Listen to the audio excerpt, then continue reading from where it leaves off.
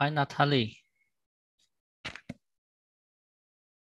Can you hear me?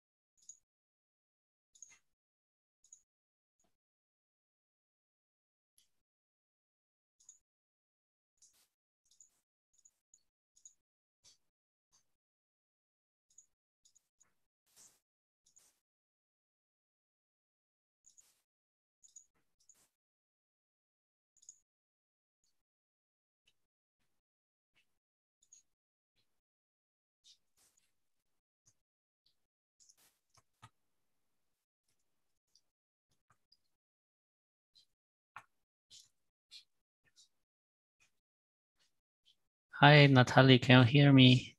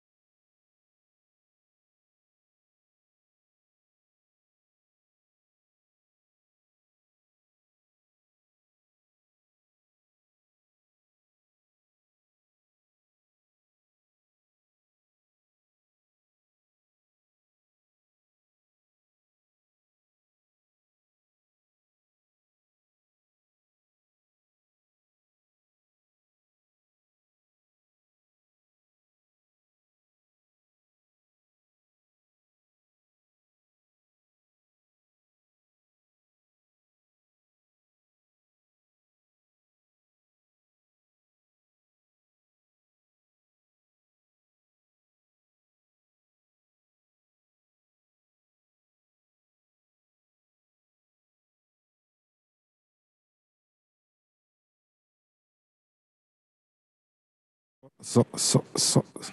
1, 2, 3, 4, 5, 6, 7, 8, 9, 10, 11, 12, 13, 14, 15.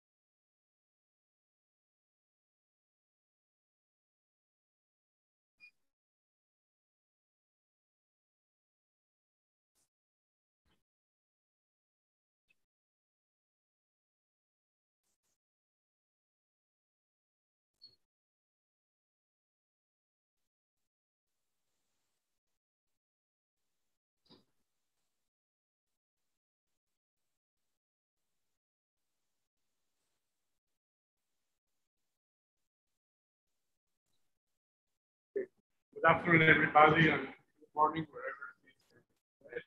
Good evening.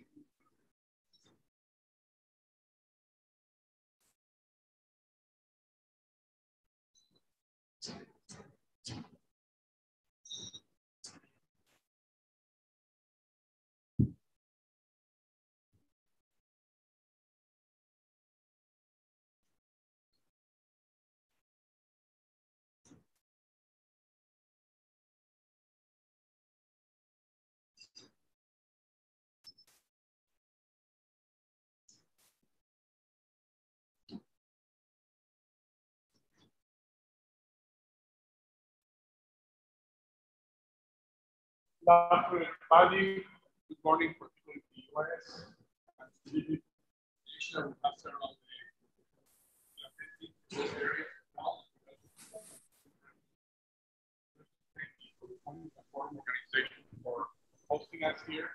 Today is the second session of the AME Academy. We have a busy program, but I just want to first go through some logistics.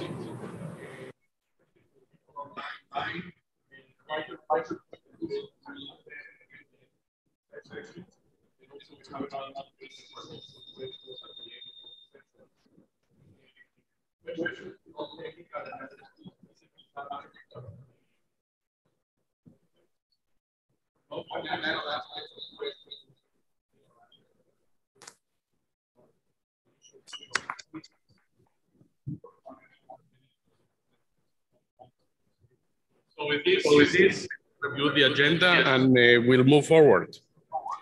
The AME Academy is the co-coordinator with Nanocentrics, Electronics, James, and Nanodimension.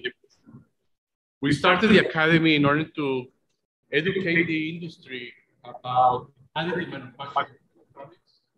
And actually,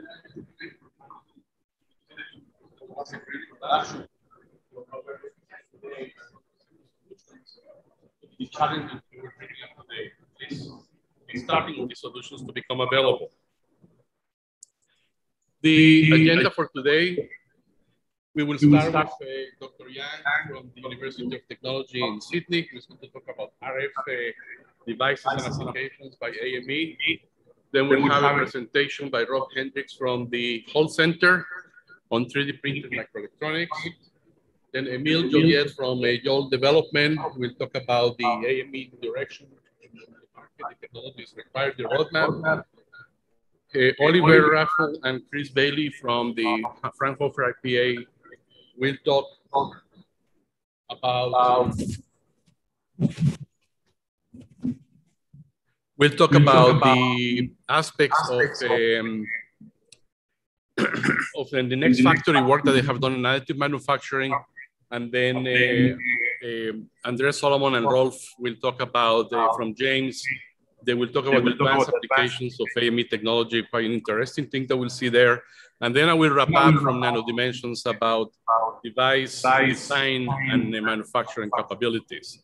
So with this, I would like to turn over to Dr. Yang, who is going to give us a presentation on millimeter wave devices, design and performance from 200 gigahertz to 3 gigahertz fabricated by AME technology. Dr. Yang. Good afternoon, everyone. Thank you for attending this academy here, and I'm very glad to have the opportunity to share my recent research progress with you. And thank you for introducing me. And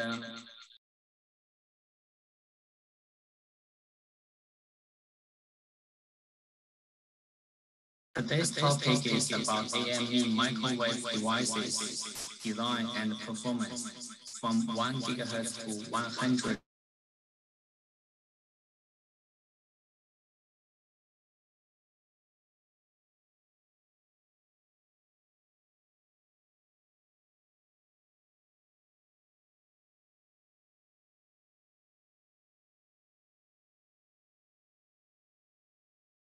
Sub-terahertz device level design. So yeah, if any time in the future, if you're interested, have a chance to come to Australia, feel free to come to my lab to have a look of the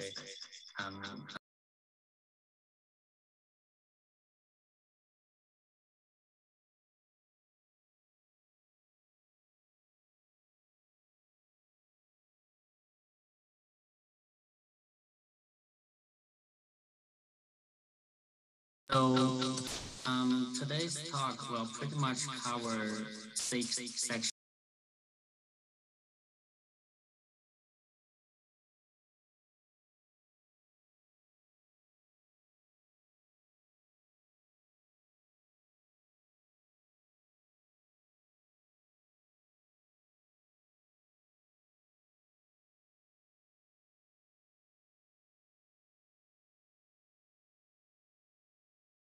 That for people from both Nano Dimension and the UTS, right? Right, overview. So the future of high-speed RF electronic devices gonna be highly expected in some device level designs, especially in packages. Right, so the package circuit and antenna device, we expect the device can have a high performance similar to the to what you can achieve in the traditional fabrication way, and we want the device level electronics to be low cost, multifunctional, and compact. Most importantly, has to be low power and application driven. So for this kind of devices.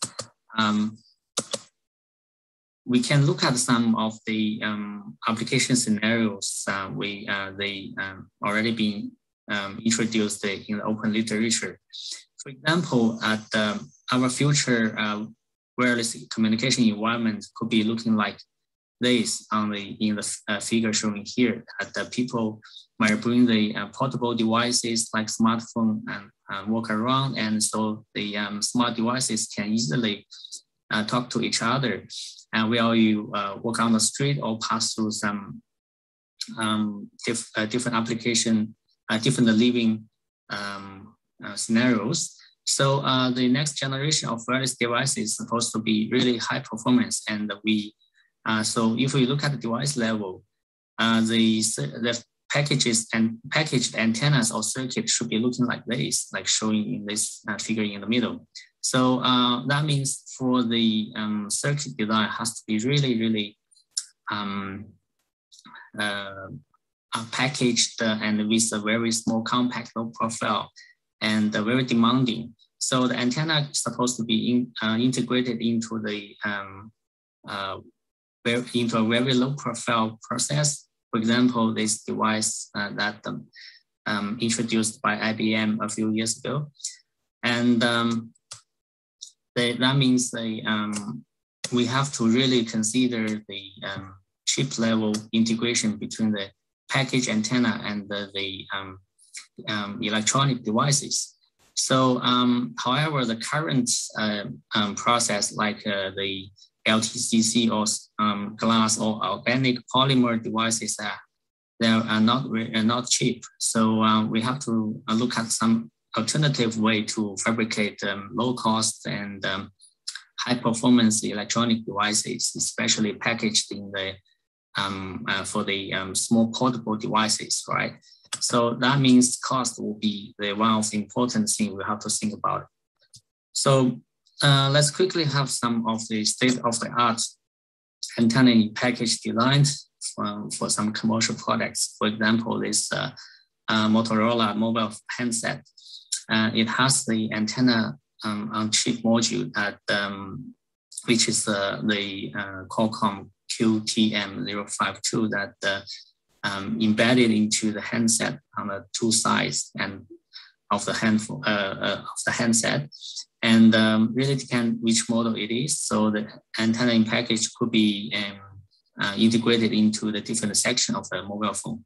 So the module itself look like this by 19 by 4.8 square millimeter. So if you look at the profile, it's not very thick, and antenna is right on the bottom of the PCB board. So if you look at the X-ray scanned photo here, so they are pretty cool. So that means everything's supposed to be highly integrated into a very small module. And let's have a look at some other products by Qualcomm. We can see that they're very small, compact, with low profile. So they operate at the millimeter wave band, which is 5G, the current 5G frequencies. So later last year, University of Michigan, they introduced the first world's first 16 antenna beamformer array in package that was released in November last year. So we can see the antenna antenna in package can be properly interconnected with a chip that for the antenna module, and so this is a very compact device as well. So now we have the question: why we need AME, and how AME can contribute to the next generation electronic devices. So the AME devices, they have the apparent advantages of, in terms of fabrication, is fast prototyping, which means we can do everything in-house, and the machine can run 24/7. And we don't need to worry too much about the logistics, the cost of the logistics. And so another important thing is low entry cost, because you don't need to worry too much about the first prototype you're building, and so you just need to you can quickly prototype it with the acceptable cost, right? For proof of concept. So some other distinguished features can be summarized here, such as customizable designs, and you have a lot of design flexibilities in 3D. And yeah, you can do the conformal shapes that with a flexible layout that cannot be done easily by the traditional fabrication method. One important thing here is the single substrate with multiple metal layers. For traditional fabrications, you have to stack multiple PCBs together to have the multi-layer antenna or circuit designs. That requires a lot of engineering work, and you might have the challenges to align the layers properly, and you need to consider the tolerance and the reliability of each assembled device, because you have to how reliable this kind of multi-PCB layer stacking technique is questionable, right? So, but if we use AME technique, we can easily fabricate the multi-metal layer structure into a single substrate. That's very that's a very brilliant method that we can we have that can be introduced by the AME technology. So let's have a look of now we understand why we need AME and how the AME technology might be able to contribute to the antennas and microwave circuitry, right? So we want to look at the design examples and the performance of these AME-inspired designs. So the first example we want to look at here is just a simple patch antenna that we achieved at 3.6 gigahertz, which is the 5G sub-6 frequency band.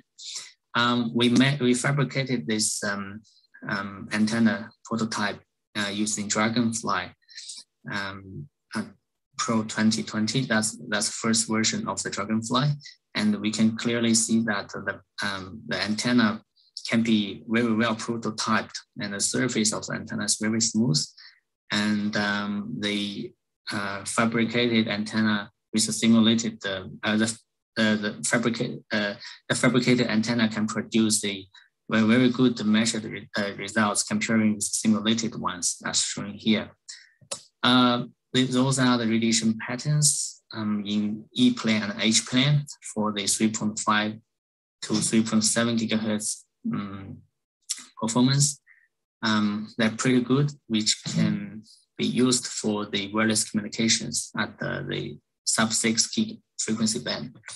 So other than the single patch layer design, we also investigated the multi-layer antenna performance that by stacking multiple metal layers to see how the antenna might perform. So we interestingly we find these multi-metal layer patch antennas can produce really wide operational frequency band. So, for example, we compared three different designs here: 1 layer, 2 layer, and 3 layers. We find the frequency band can be expanded to above 10%. And we also find that if we stack more antenna layers, we can achieve more than 80% of the frequency band, as shown in this figure E here. And the bandwidth is 83%. If we stack more antenna layers, we should be able to easily achieve more than 100% antenna bandwidth. No matter how many metal layers we applied here, one important thing is that we haven't increased the substrate thickness. This is very important because we can keep the low profile, but with a can achieve a very wide frequency antenna operational frequency band. So this is just the antenna performance tunability that we can control the bandwidth by tuning the physical parameters of the patch antenna. The third prototype we want to introduce here is a linearly polarized antenna array, which is a 2x2 antenna. As we can see here, we apply 5 different layers and 3 layers as a radiation elements, and 1 layer as a ground, another layer, the 5th layer is the feeding network. So as we can see from the performance here, that antenna array can produce a realized gain of about 7.7 dBi, that's a measured value, operating at the center frequency of 3.6 gigahertz. And the radiation pattern shown here, which means that it can cover the both sides of the radiation direction properly. So other than the linearly polarized antenna, we also have this circularly polarized antenna array here. Similarly, we use 5 metal layers to achieve this design, and 3 layers as a radiation elements. So we use this kind of chopped square shape to produce a circular coloration, which is a typical way that the antenna designs for CP radiation patterns. So we can see that this 2x2 array can generate an antenna gain of 7.6 dBIC, which is a measured value. The actual ratio bandwidth is from 3.45 to 3.68, which is really good for receiving the circular polarized radiation. The radiation patterns are shown here, which are pretty symmetric. That is good for to maintain a good radiation performance. So we compared our designs with other state-of-the-art patch antenna arrays fabricated in different additive manufacturing approach. We find that the AME technique can produce really low profile, as shown in this column here, which is only the thickness of the prototype is only 0.03 or 0.04 in terms of lambda G, which is the wavelength at that frequency. So those are the listed literature that we compared in the So other than the antennas, we also studied the circuit package. That here is one typical example of bandpass filter. So filter is a very important device in the microwave circuits, microwave system, because it can properly control the signal that you want to process in the system and eliminate the unwanted signals in the stop band. So for this filter that we applied the like similar to the previous design, applied the 5 layers to achieve this design. So as shown in the left-hand side figure, that the different color here represent different filter layers. So this side view here shows that the distance between every 2 layers, and we can see that we only need like 90 micron distance to realize this very compact filter design. So that means the profile of the filter is very low, and the layer by layer layout are shown here in the colors of blue, red, and dark blue, and also yellow. So this photo here shows a fabricated device with the testing accessories, which are the SMK connectors, because we measure the frequency up to 40 gigahertz to show the pass band and the stop band performance. So that's how we look at the performance of this filter. So this filter is very compact, like I mentioned before, which is one distinguished feature of AME fabricated device. So the size is only 2.7 by 1.4 by 0.4, approximately 0.5 cubic millimeter. Yeah, in terms of lambda G is 0.18 by 0.9098 by 0.4. Sorry, Yang, can you start just this fabricated microwave bandpass filter? So as we can see from this figure, that the fabricated filter is very, very compact. It's only about 0.186 by 0.098 by 0.04 lambda G, which is a wavelength of that operational frequency. So the center frequency of this design is 12.25, and which has a bandwidth of around 9.5 to 14.5 gigahertz. The insertion loss is about -3, and the auto band suppression is from 16, approximately from 16 to 40 gigahertz with a 20 dB signal suppression level. And so the figure on the right-hand side shows a measured S parameters, and which we can see that the measurement and simulation results are pretty close, indicate that the AME technology is pretty reliable in terms of design. So other than the filter design example, we also want to introduce the pencil beam lens antenna that we achieved recently. So the design concept of this device is a Fresnel lens.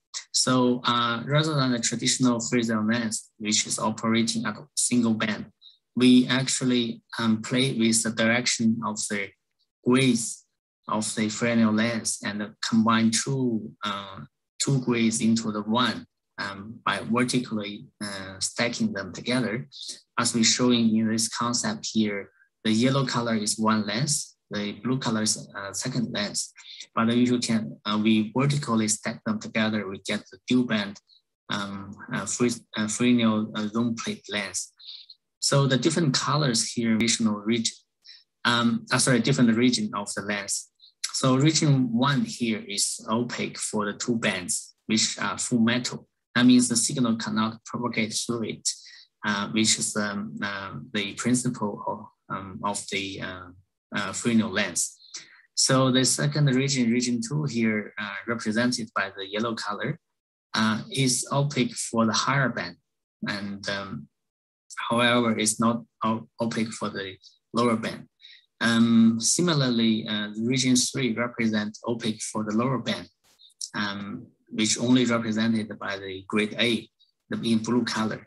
So for the region 4, which is a transparent, the white color actually for the two bands, as shown in the third figure here, that allows that's neither the grade A nor the grade B exist. So that means we can, by using the AME technique, we can actually achieve dual band Fresnel zone plate lens designs into a single device. So this is how we achieve the multi-layer designs by using the AME. Simply, we just vertically integrate those two lenses together to form the final prototype. And the different regions are clearly mentioned here to form the two different lenses. So for the operations at the high band, the 120 gigahertz, we can see that the high band electromagnetic wave can transmit through the region 3 and region 4. However, they will be reflected at region 1 and 2. And similarly, at the lower band, one is operating at 75 gigahertz. The lower band electromagnetic wave can transmit through the region 2 and 4. However, the region 1, however, those signals will be reflected back at region 1 and 3. This is why we can have the dual band performance by, even though that we only have one prototype there. So this is a very distinguished feature of the AME technique that we allow us to integrate multiple devices into one, which means all two-in-one function here. So this is a fabricated prototype. We can see that it's very, the prototype is looks very nice, and the surface are very smooth, well finished. When we do the measurement, we put the lens antenna in the middle of the testing system. We call it antenna under test, or device under test. So we generate the signal from a signal generator at millimeter wave band, either to 120 or 75 gigahertz. So the signal will be up converted to the required frequency, and so the waveguide WR07 or WR12. The device will be excited by the home antenna here. So we have the receiving antenna rotating in the other side of the lens to receive the signal at far field. The signal will be received by the signal analyzer and displayed on the spectral analyzer to see the amplitude of the received signal. So those are the measured radiation patterns at 120 and 75 gigahertz respectively. And the lens antenna again are shown on the figure here as well. We can see that without the lens, the source, the gain of the source, which is home, is only around 7 dBi, 7 to 8. With the lens applied, we can achieve a very high gain. The measured one would be around 19 dBi in the 75 frequency band. At the 120 gigahertz band, the source gain is around 8 dBi. However, the measured antenna gain can be above 20 dBi, which is really high. This is a measurement. This is a far field measurement scenario that we did in our lab at UTS. So other than the prototype we introduced of the lens antenna, we also achieved another dual beam meter surface antennas, which is also very impressive. And because we didn't thought we could achieve this kind of design by using multi-level AME techniques. However, when we achieved this design, we think, oh, this is fantastic. We didn't thought that's possible. Let's have a look of the performance here. So before we look at the performance, I would like quickly to show the how we design, how we come up with design concept. So meter surface, I'm not sure if you're familiar with, is actually a surface that contains a large array that to be able to manipulate the electromagnetic waves at the operational frequency band. So for this design, we proposed a new unit cell that is composed of multi-metal layers. And for this design, for each unit cell, we have the top and bottom metal layers functioning as the receiving and the transmitting antennas respectively.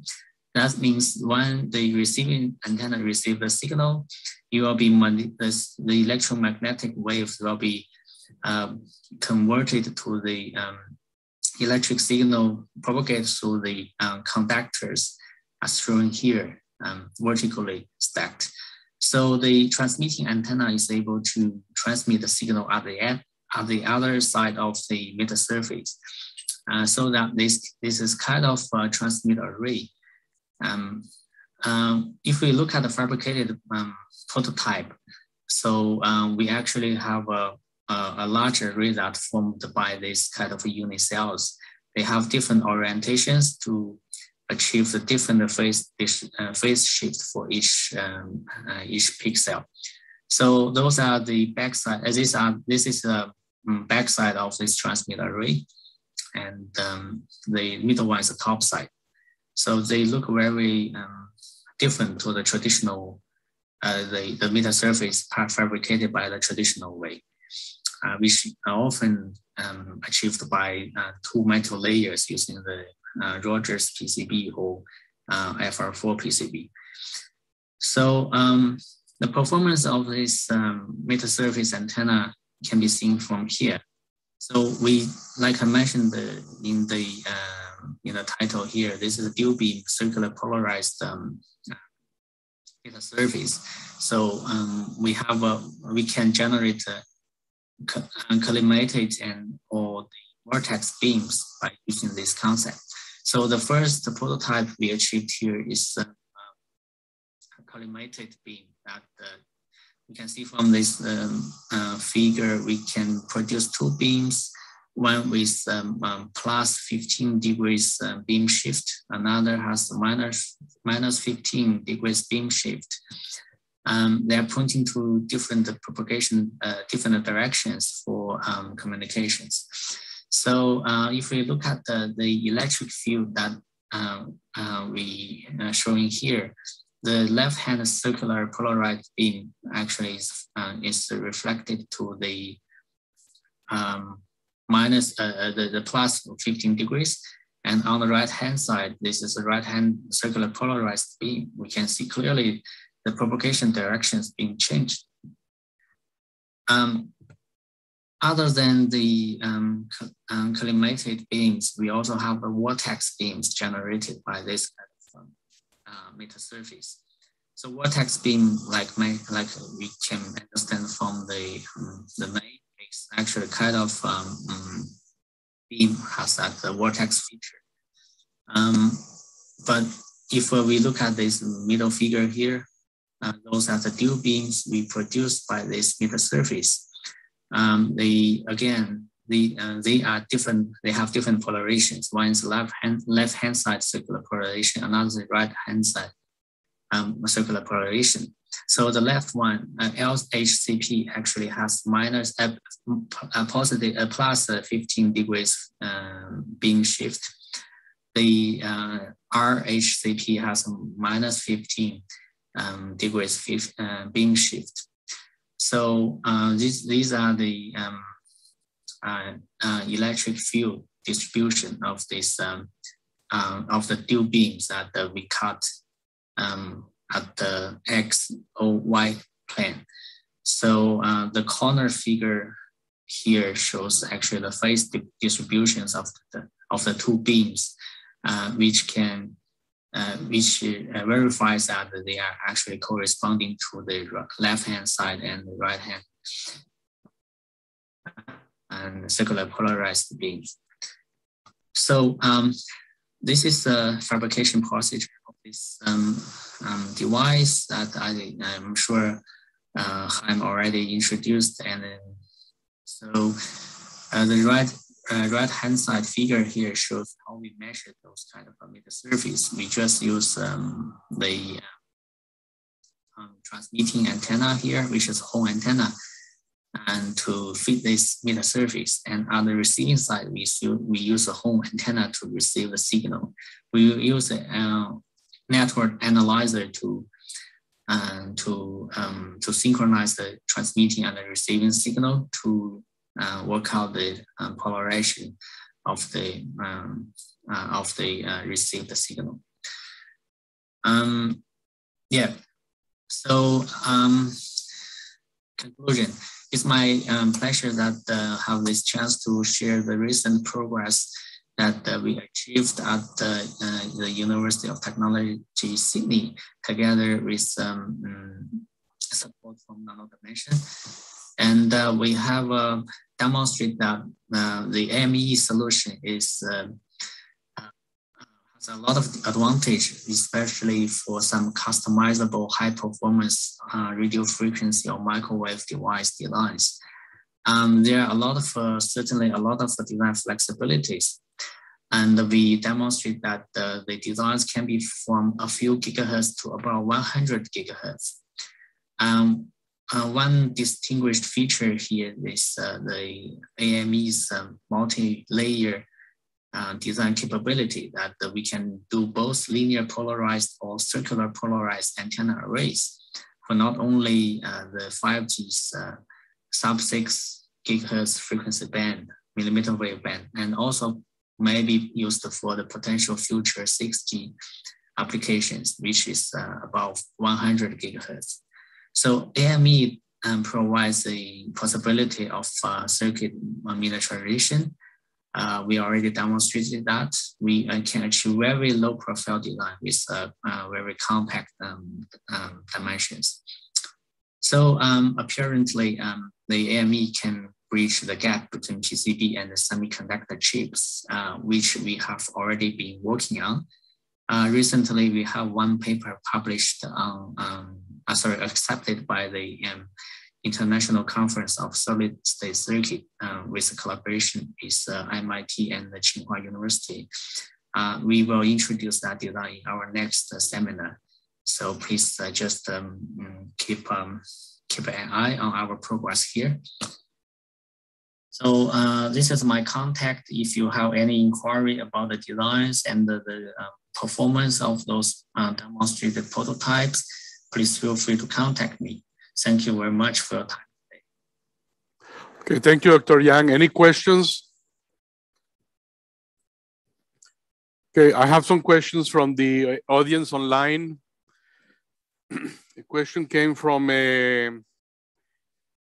Hong Kong.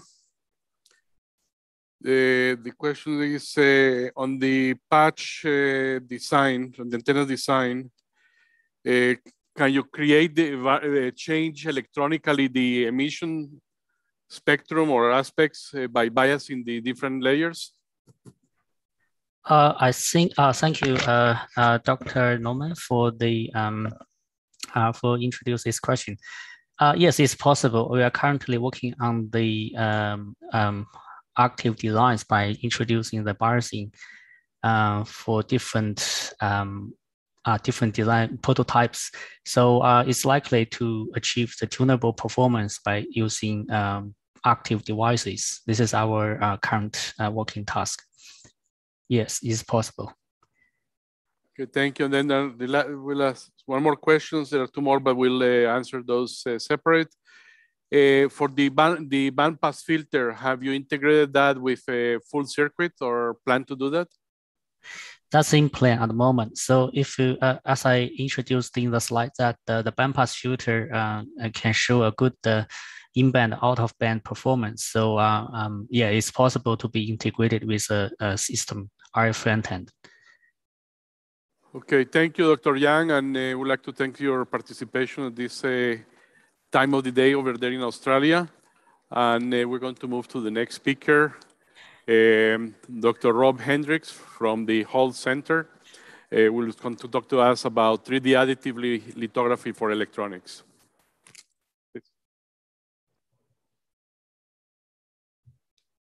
Thank you for the introduction. Yeah, so, sorry, is it on? Okay. Thank you for the introduction. So we'll be talking about 3D additively lithography for electronics. First, about Hall Center. So Hall Center is an independent R&D institute based in the Netherlands, and it's founded by IMEC and TNO. And we're located at the high-tech campus in Eindhoven. We have two research topics we are looking at and expertise groups, and that's hybrid printed electronics and thin film technology. And on the hybrid printed electronics, we look at in-mold electronics, wearable electronics, large area sensor mats, 3D printed microelectronics, high resolution printing, and also mass transfer of very small microchips by using lasers. On the other side, we have also lithography processing to thin film technology, where we look at spatial ALD, flexible X-ray detectors, ultrasound applications, infrared imagers, organ-on-chips, and also 3D batteries. So today we'll look at the 3D printed electronics topic. So we have a lot of years of experience in 3D printed electronics. And in the past, we've shown you can integrate electronics, waveguides, microfluidics, and antenna all in one package. And of course, this brings a lot of new opportunities in terms of freedom of design. Going to the next slide, we realized that if you do 3D printed electronics, it's ideal for prototyping. You have a lot of freedom in form factor, and it's very cost effective, especially at low throughput. On the other side, you have the subtractive technology, which is basically the PCB manufacturing and the packaged chips. So you have a high throughput, you have high resolution and high performance.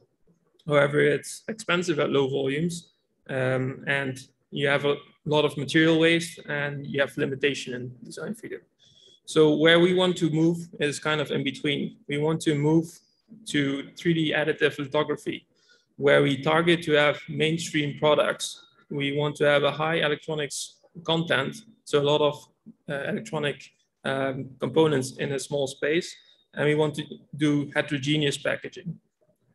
However, what we want to do in order to get to mainstream, you have to increase the throughput, the resolution, and the performance of these devices. And this is what we're trying to do with our new printing technology. So if you compare the printing technology, so you have the conductive tracks and you have the structural part, there are several options you can choose from. But what you see is that with these combinations, every time it comes back that the main limitation is the throughput. So if you want to go to mainstream, you have to scale things up. So if you choose the inkjet combination, so polymer inkjet with conductive inks, the limitation will lie at the curing of the conductive inks. So that's mainly solvent, and you have to evaporate all that solvent. So you have to do a lot of printing steps in order to, and curing steps in order to create a thick conductive line. Then if you have the dispensing technology, your limitation will be using only one nozzle, a single nozzle. So you have to draw your line, and then the printing speed is the limitation. Then you also have the electroplating technology, the LDS technology, which is great for putting conductive tracks in the outside of the part. But what if you want to have everything inside of the part? You actually need to laser scribe, electroplate, go back, print another layer, and then go back and forward, which limits your throughput. And then at Hole Center, we developed this stereolithography process, which is basically a UV resin bath, and you pull out your product, and we combined it with dispensing technology. And then we saw also there is a limitation, because when you pull out this 3D part, you have to clean it, you have to cure it, then you have to dispense on it, you have to thermally cure that this conductive track, and then you have to go back into the bath, and then going back and forward again takes a lot of time. So it took like 50 minutes per layer to add. And that's for this reason we actually looked into a new technology, combining the stereolithography with a filling technology, where we in parallel fill all groove structures to increase the throughput. And in two pictures, it looks like this. So on the left side, you can see the stereolithography plus dispensing.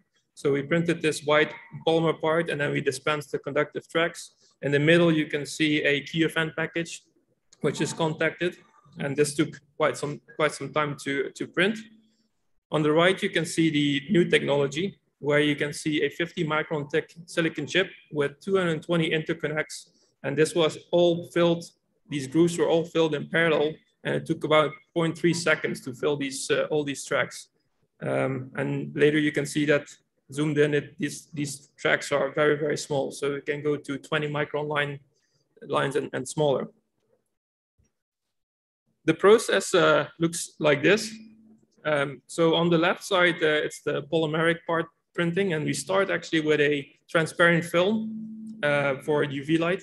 We coat this with a UV resin, and then we laminate it onto the product. And then when it's laminated on the product, it's the first picture, we illuminate through the foil, and we cross-link, cure the UV resin, leaving the groove structures or the cavities where the chips will go in. Then afterwards, we delaminate the film, and then partially of the uncured resin will come out of these grooves, which means that you still need to clean these grooves. And for this, we have developed a new cleaning system, which can flush out these grooves at about 500 times per second. So it's also a matter of seconds to clean that. And then we've developed a filling system to fill these grooves with highly viscous materials, all about 50 millimeters per second. Then when these are filled, we go to the thermal curing step, and instead of using ovens, we use photonic or infrared curing to cure this in the order of 10 to 20 seconds. And then we repeat this step. So all in all, this will take only 30 seconds per one functional layer. And the unique thing about this technology is that we've developed this prototype system to work with UV resins that can go up to 100 Pascal seconds and conductive inks which can go up to even 10,000 Pascal seconds. I will talk about that later. To give you an idea of how this technology works, here's a small video of the lamination, curing, and delamination process, which takes about 8 seconds at this time. So here you can see there's a foil coming, it's laminated, then illuminated, and then peeled off again. And then there's a new fresh layer coming, it's laminated, then cured and delaminated. So this is just a prototype system, but in the end will go into our main system. And you can see this was 800 layer test, a typical benchy test design. And interestingly, what we also can do is we can also do 3-dimensional air cavities with this technology, because we can add a film on top every time. So afterwards, when you have printed these groove structures, and they have been cleaned, then you can fill these grooves very nicely with this groove filling system. Yeah, we can use very high viscosities. And also you can see it's very clean filling, and that's because the film, the transparent film we use, it has a very low roughness. It's about 50 nanometers. So the end product is like a mirror finish. So then you can very cleanly fill these grooves, even down to, as you can see, 20 microns. In future, even smaller than that. Yeah, because we can use these high viscosities, you can increase the loading of the particle loading. So basically, you can fill these grooves in 1 time, or maybe 2 times. So that gives a lot of new opportunities for advanced chip packaging. So instead of using, for example, wire bonding, you can actually directly interconnect to the chip. Also because this resolution of sub 20 microns can directly contact these bare die chips. You also have a high freedom of positioning these chips. So you can place them down, or you can place them up, or maybe even on the side for some chips. So instead of packaging already packaged product, we actually take the thing we want and we package it in an even smaller device. And then we come to the performance and reliability. So this is one of the key things we're actually looking at, and why we actually have built this system to handle these high viscosity materials. So first, for the performance. So as I said, you want to fill these grooves in 1 or 2 times. So instead of having a lot of solvent, we want as much metal in there as possible. So, and also reduce the polymer content. So usually you have an ink, a screen printable ink, which has quite some polymer content to make sure it sticks to the surface. But when you want to fill a groove, it's not that important anymore. So you can just remove a little bit of the polymer content of the ink, increase the amount of metal particles and decrease the solvent. And then you can increase the performance and the throughput. Of course, then you increase the viscosity, and that's why we press it in at high pressure. The other thing for reliability especially is to make the conductor, the silicon chips, or the components, and the structural part to work together. So usually a polymer has a pretty high thermal expansion coefficient, which means, and the silicon has a very low one. So when you put them together, you get a lot of stresses in your package. And that's what we want to change with these UV resins. We want to add fillers, just like they do in the molding compound, to reduce the CTE and reduce the stresses in this package. And for that reason, we've developed this coating system with a high pressure salt die system to be able to do that. Then we also want to use high temperature resins, because in the end, you also want to solder these components onto your circuit board. And for that reason, you want to use high temperature UV resins in combination with fillers.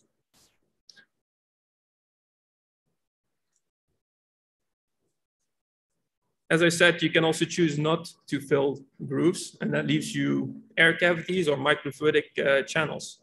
So it's a really unique technology to do this in a very fast way. On the left, you can see a 150 micron thick film. It has 20 micron thick silicon chips in it, and the chip is actually supported on 4 membranes. It's electrically connected, but it's mounted on 4 membranes, and around this chip there is actually an air cavity. So even if there is a CTE mismatch, then this silicon chip will not be undergo any stresses or strains. And then on the right, you can see we combined conductive tracks with microfluidics. And we actually do a collaboration with CATC. So it's a Chip Integration Technology Center, where we look at innovative packaging solutions for heterogeneous chip packaging, also antenna in package for millimeter wave and RF applications, stressless chip packaging for example, pressure sensors, optical packages, as we use, we can use transparent resins and above 400 nanometers. We can also use these resins for optical chip packaging, and then organ-on-chip devices where you can apply chips, conductive tracks, and microfluidics. At CATC, it's also possible to do reliability testing. So if we have a new material combination, we can put it through thermal cycling and check if everything works, and we can measure during the cycling if everything keeps working. Then we can also do thermal and electrical simulation and optimize the package design to get the best performance. So these are currently our capabilities. So we have this prototype system, and the pictures you just saw, it was all still a lot of manual work because we only started about 1.5 years ago developing this new method. But since a couple of weeks now, we've installed a VisiTech system, which is a maskless lithography tool, which can structure at 10 micron line spacing, fully digital.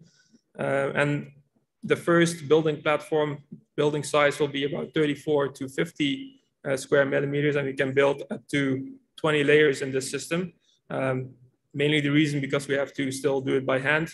Next year, we will integrate this foil lamination system, so we can build up to 1,000 layers or more. And then the whole concept behind this is that it's scalable, right? So you can actually make the foil much larger and the system much larger, where you can go to, for example, 300 by 300 square millimeters. And we think that because of the scalability, that at some point it will be cost effective to even compete with current packaging technologies and give more opportunities for designing your chip, right? So you have all the options to put air cavities, microfluidics, conductive tracks everywhere you want. One thing I forgot to mention is we can also use the conductive tracks not only for conducting the electricity, we can also use it to increase the thermal conductivity of the whole package. So that's another feature we can use. So yeah, I think this is the final slide. So I think we can reduce the cost, scale it up, and can increase the capabilities of this technology. And with that, I'd like to thank you for your attention.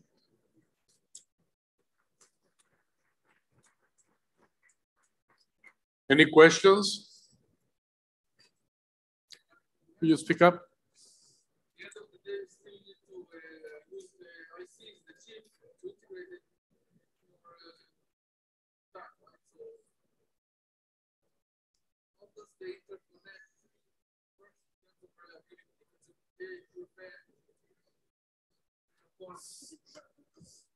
Okay, sorry. So I was asking, eventually, at the end of the day, you still need the ICs, the chips, to put it in your design and to integrate it with your manufacturing. How do you overcome issues in terms of regarding BGA connections and QFN with your pads, inner pads? Well, actually, the interconnect is definitely one topic we will look into very closely, because that's where failures can happen. For the BGA, if there is already like a solder bore or anything, maybe in some cases, we don't even have to put the solder ball on there. Maybe we can directly connect to the chip. First, we will look at connecting directly to gold contact chips because it's easier than contacting to aluminum, for example. But I think over time, when the materials develop, hopefully we can also develop materials that can actually contact directly to aluminum contacts. Thanks. So one other question. Do you think in the future it would be possible to do the 3D printing all the way with no need for external chips? I mean, can you think of a situation where you actually print the chip with the PCB? You mean printing transistors? Yes. Yes. Well, it might be possible. I mean, we go now. We chose this system to be at 10 micron line spacing for compensating for speed and resolution. But of course, there are also lithography systems that can go to 2 microns and smaller, and then you may actually use it indeed to have some transistors for, I think, simple applications. Yes. Thank you. Yeah. I think there's also now we're talking about filling grooves with conductive material, but you can also fill it with basically any material you want, right? So semiconductor materials is also a possibility. Okay, there was a question here online from somebody who attended yesterday's session, where there was in the introduction at least 1 or 2 slides that talk about electrostatic dispensing or inkjet. Mm-hmm. How do you compare the 2 technologies? Yours, the one that you presented, and the electrostatic inkjet, which have resolution down to 1 micron. Yeah, so with the electrostatic one, you still, the deposition thickness after curing is still relatively low. And in this case, you can go to aspect ratios of, let's say, between 0.5 and 1. So if you fill all these tracks completely to the top with conductive material, you can go to much higher performances only with 1 or 2 passes instead of printing, let's say, 50 times, for example. Okay, so you mean the throughput-wise? Throughput-wise, yeah. Okay. With respect to the packaging process, at what temperatures will be done? So we want to integrate this whole curing process in line, and eventually we like to go to copper materials. And the copper materials start to cure at around 180 degrees Celsius to around 250 degrees Celsius. So finding a UV curable resin that can go up to these temperatures, and we know they exist, that would be very nice. However, if you want to go fast, then you have to heat it up very quickly and cool it down very quickly, which brings a lot of stresses. So getting the CTE, not only for eventually, right, correct, it's already important during the manufacturing to speed up the process. So getting a high temperature UV resin with low CTE is key for throughput and reliability, and for using these copper materials. So what's the total time in that process for doing a complete package with vertical integration of ICs as you showed? So we target 30 seconds per functional layer, which means and conductive track fully cured and the chip integrated. And then the thickness of the layers is 10 to 100 microns, which we like to tune, right? So we have a solid die system where you can tune the thickness. So if you print at 50 micron thickness, then I think in 40 layers, you will have, so it will be minutes to print the whole thing like that with complex packages. Okay, thank you. Any more questions? Okay, I would like to thank Dr. Hendricks for an excellent presentation. Thank you. Thank you for it.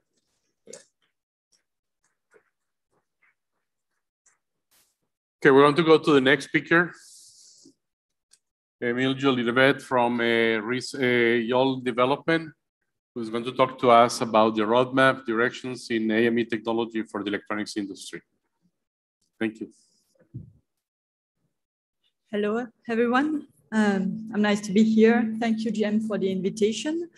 So you will see in this presentation, there is a nice transition from the one from Dr. Hendricks, because we are looking into the direction in additive manufacturing technology for the electronics industry.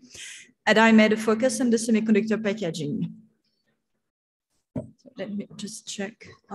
Okay, so just 2 words on who I am. So I'm Émilie Julivet. I'm part of the company named Neol Development. So for those who don't know it yet, we are doing market research and we are specialized on 3 main, let's say, markets. So we are covering semiconductor, packaging, memory, and computing.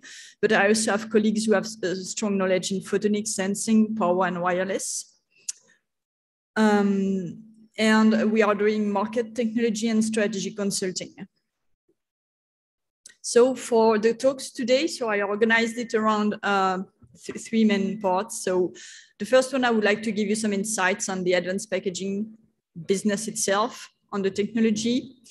And then I would like to focus on the added value of the additive manufacturing for advanced packaging applications. And we will see at the end the opportunities and challenges. A little bit of context of this presentation. So YOL has been covering the additive manufacturing topic for many years. Over the last months, we were given the opportunity to do a deep focus on the AM for advanced packaging. So you will see here some results from the technology side. So just to start, so as I was saying, we have been covering the additive printing for many years. For today, actually, we will focus on functional coating and especially for advanced packaging and substrates. Dr. Hendricks was talking about inks, and we will see that for the advanced packaging, the developments that are made on copper are very important.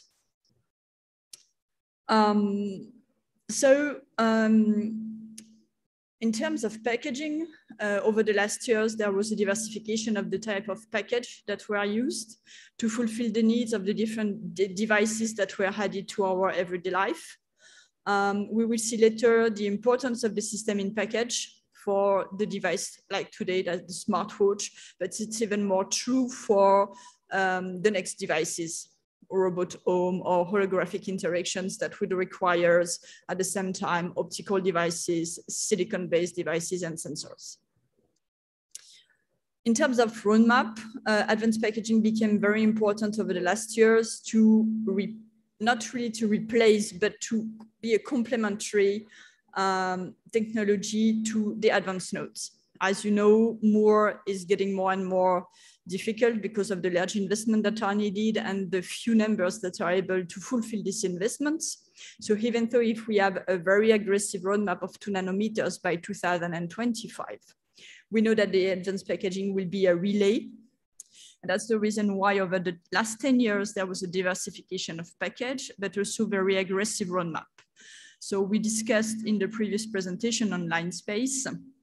When I look at the line space for the most emerging device now, we are around 1.1 micron, and some of them are also produced at 0.4. And advanced packaging is essential to bridge the gap between the silicon die and the substrate and PCB level.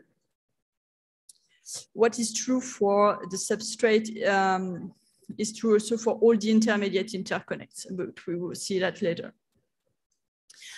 In terms of highlights, so I don't know how much you are familiar with the advanced packaging business. 2021 was a kind of record year in terms of spending. You may have heard about Intel and investing 3.5 billion in the US in advanced packaging, but also TSMC, OSAT, Samsung, MCore, and also players in China. So far we have almost top 12 billion investment this year in this field. That also includes infrastructures, but a lot of equipment and leading edge equipment. Now, what is driving? So as I was saying, we need to have, we have aggressive roadmap in terms of technology, line space, but it is also to cover a wide variety of die from low higher counts for wireless and connectivity, small package size, but also very large package size. So we will see later that the development on the additive manufacturing are able to fulfill the needs of already some of those devices, like the connectivity and the mobile, and the aggressive roadmap of the computing, the FPGA, the processors, and the memories that are driven by the our laptops, our smartphones, and also data centers will be the next target, I think, for the additive manufacturing business. Here you will find on that slide the packaging technologies that we knew before 2019 and the one that we see coming. And what is very important to notice on this slide is the use of system in package that rely on substrate and the diversification of system in package. So people are looking for multi-die, whether they are research institute, OEM and IDM, all of them are telling us we need multi-die solutions. And this is a clear advantage because they have to address the needs of heterocylinder integration, and also they are bringing to the developers faster time to market because they can reuse blocks. Now, where we stand in terms of layer thickness and in terms of line space. So here you may see on the top right-hand corner, so we have the board and PCB, around 100 for copper and dielectric thickness topping 100. And if you look through the diagonal, actually, you will see that we are going to the IC substrate and the fan-in, fan-out. And we will see later that additive manufacturing can fulfill solutions to the first right part of this chart. Not meaning that there will be any solution in the future, but we are standing on the right part at the moment. So just this slide was actually to make a comparison, because when we are talking to people, they always ask, okay, what do I gain to change if I transition from traditional photolithography to direct printing? And actually the goal is to avoid the photo mask. I think that was said in the presentation earlier, and to directly print, etch and strip the layers. So avoiding the photo mask, actually, me and my colleagues, we know that the solutions, they have to find a break-even point when it comes to cost between the cost of the photo mask and the volume. So each solutions and for each type of die, we will have to find a break-even point from transitioning in terms of manufacturing. Now, if I go into the added value of the additive manufacturing for advanced packaging application. So as I was saying, actually, we conducted a survey. And for that survey, we had a chance to discuss with several business models. We discussed with R&D Institute, but also with IDMs, fabless, substrate makers, and OEMs. So that gives us a wide range of point of view on their capability and willingness to adopt new manufacturing capability. And the first added value that came was related to the flexibility and the scale of the via and the line space. I will discuss later. The second one was also discussed previously. It's about the fact that they had embedded features, passives, cooling device, and multi-die. The third one is about the dielectric capability of having dielectric compatible with high frequency. The fourth added value is on the throughput. And the fifth is about the electrical roughness. There is one thing that all those added values have in common is that they can be applied to the package like type flip chip, CSP, BGA, and system in package, which are, we will see at the end, the most important package of the advanced packaging industry. Now, if we go into detail on the added value on the via and line space, so the line space is the distance between the traces, and the via pitch is between two vias. Here I was saying, so now people are around 55 to 100. And actually in the design, the people we interview, they really like to get flexibility and cost-effective solutions to decrease those values. So one of the added value that emerged was really the flexibility in designing the features. The fact that when we can make 3D features, it's even more interesting because in terms of design, that gives us 3D features with small line space and small via pitch and flexibility in the design. The second added value is about embedding features.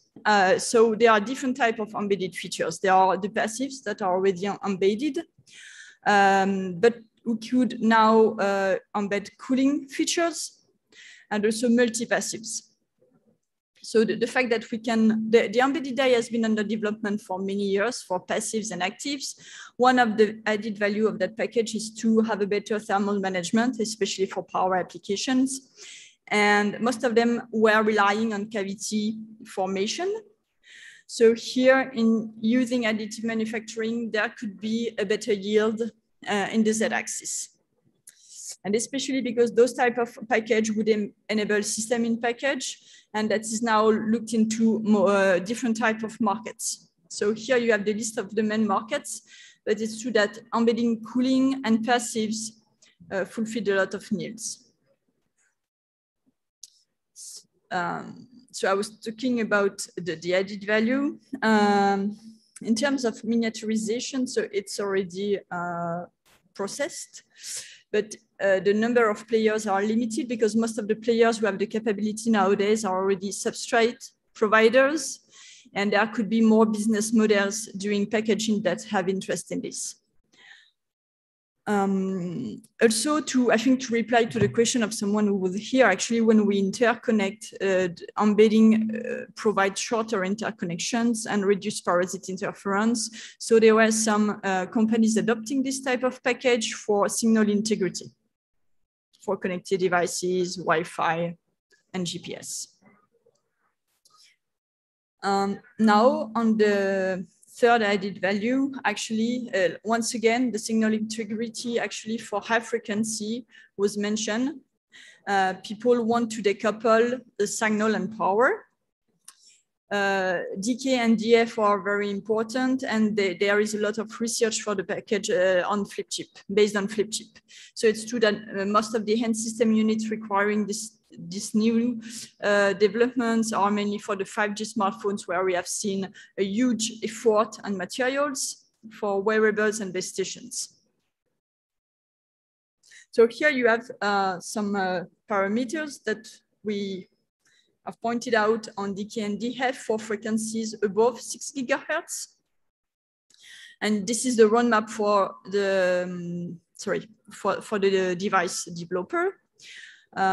So beyond 5G, we know that there will be still a need for 5G to have more efficient DK materials, DK and DF.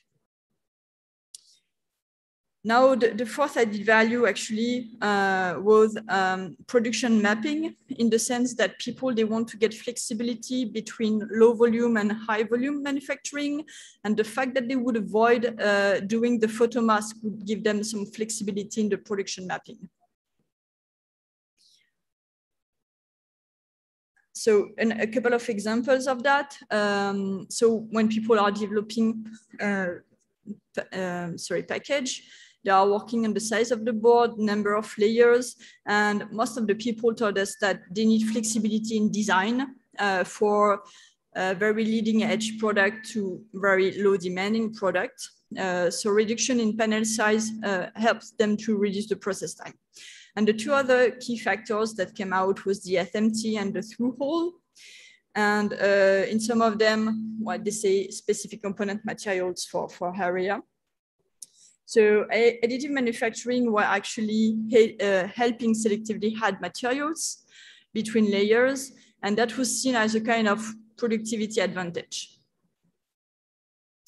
And the fifth main added value that came actually was on the control of the roughness of the materials. Very important when we go to very thin layers. That was giving better performance and a better power efficiency. So that's mainly for the market of telecom infrastructures. So that's for mainly base station and networking servers. But it was pointed out as a key element. So here you have the evolution of actually the attenuation per length by the frequency. So as we know, so for high frequency, the roughness of the line is key, and that was an additional added value.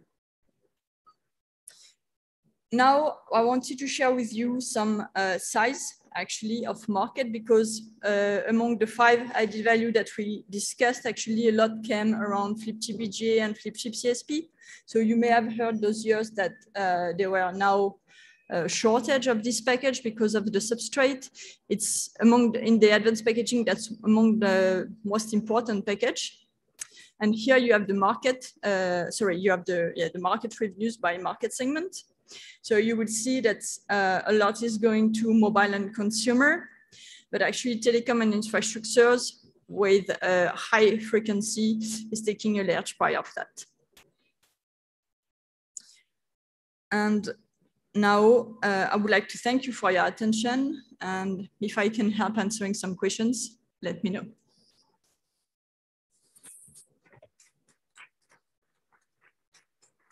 Thank you, Millie. We have time for questions.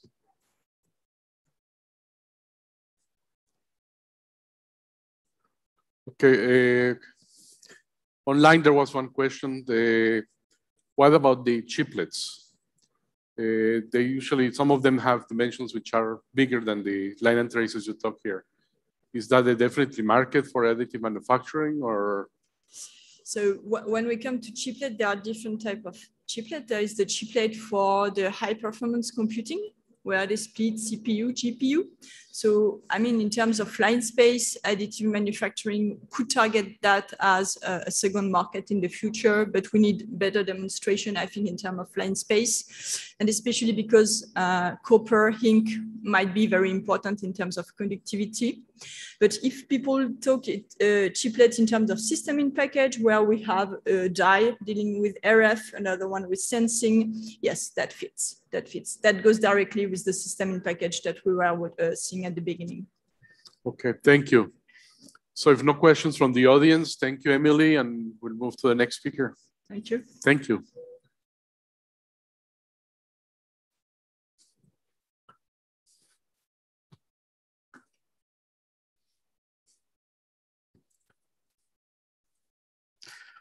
Okay, next speaker, we have Oliver Reffel and Chris Bailey from Fraunhofer IPA, who are going to talk to us about the Next Factory project, which is system and applications.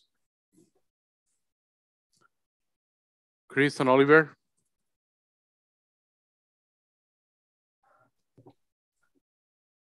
They're joining us online, so. Yes, it's Chris Bailey here. Is Oliver there?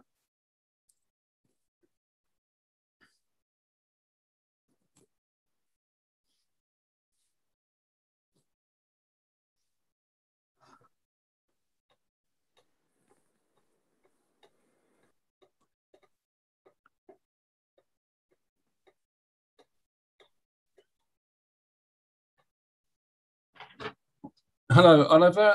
Are you there?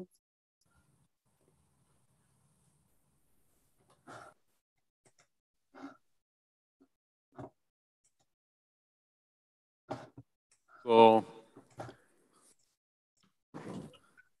we're ahead of time, so basically maybe we'll take a few minutes break.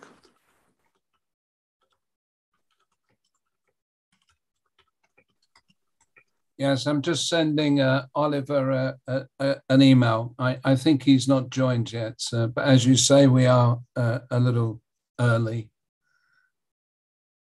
If you can see if you can join us a little bit earlier, that would be great. If not, we'll wait until the proper time, which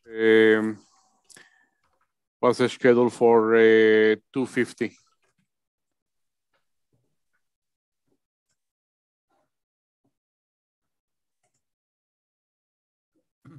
Okay, let's just wait a couple of minutes. I'll try and get in touch with Oliver.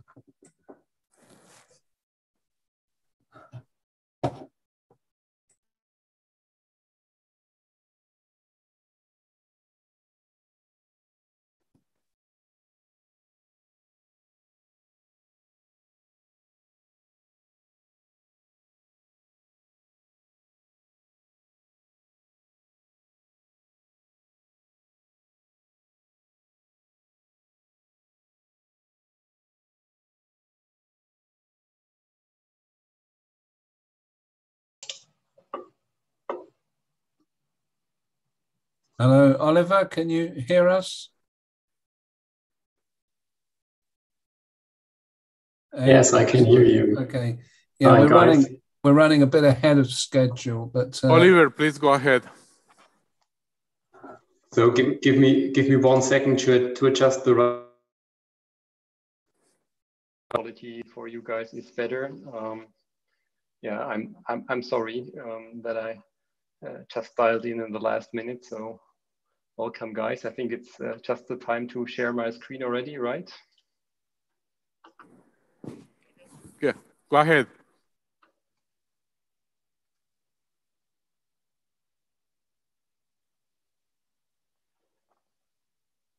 Just need to find the right video to share.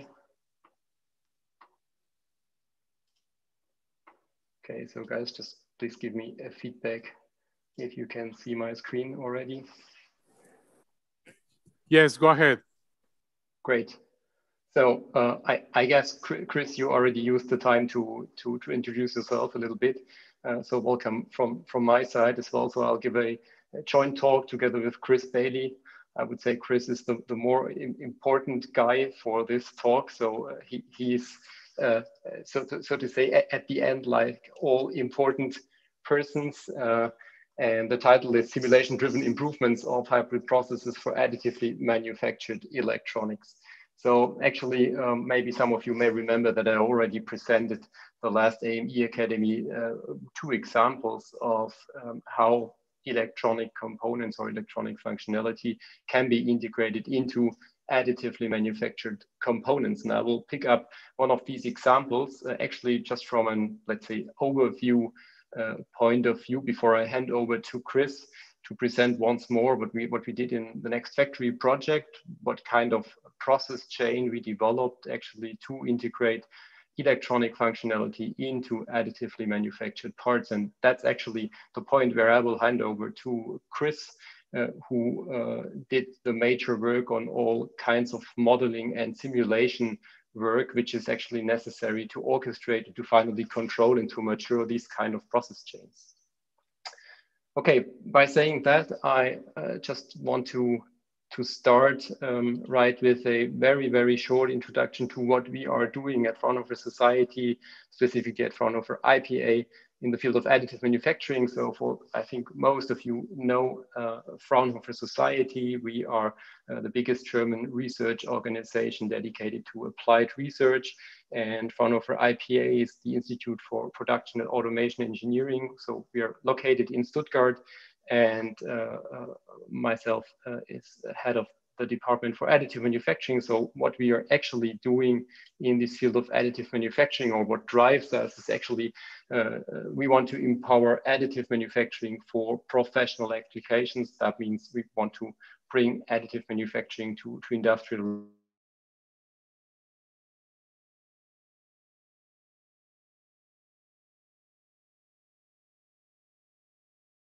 the industrial reality. So we do this cross industry, cross process, and cross material. And we're focusing on the entire process chain, what you will also see in my talk right now or into this introduction. And yeah, just these quick words about us and what we're doing. And I want to start with the topic itself to give a short motivation about 3D printing with electronic functionality. So I guess maybe you heard quite similar things in the talks before, probably.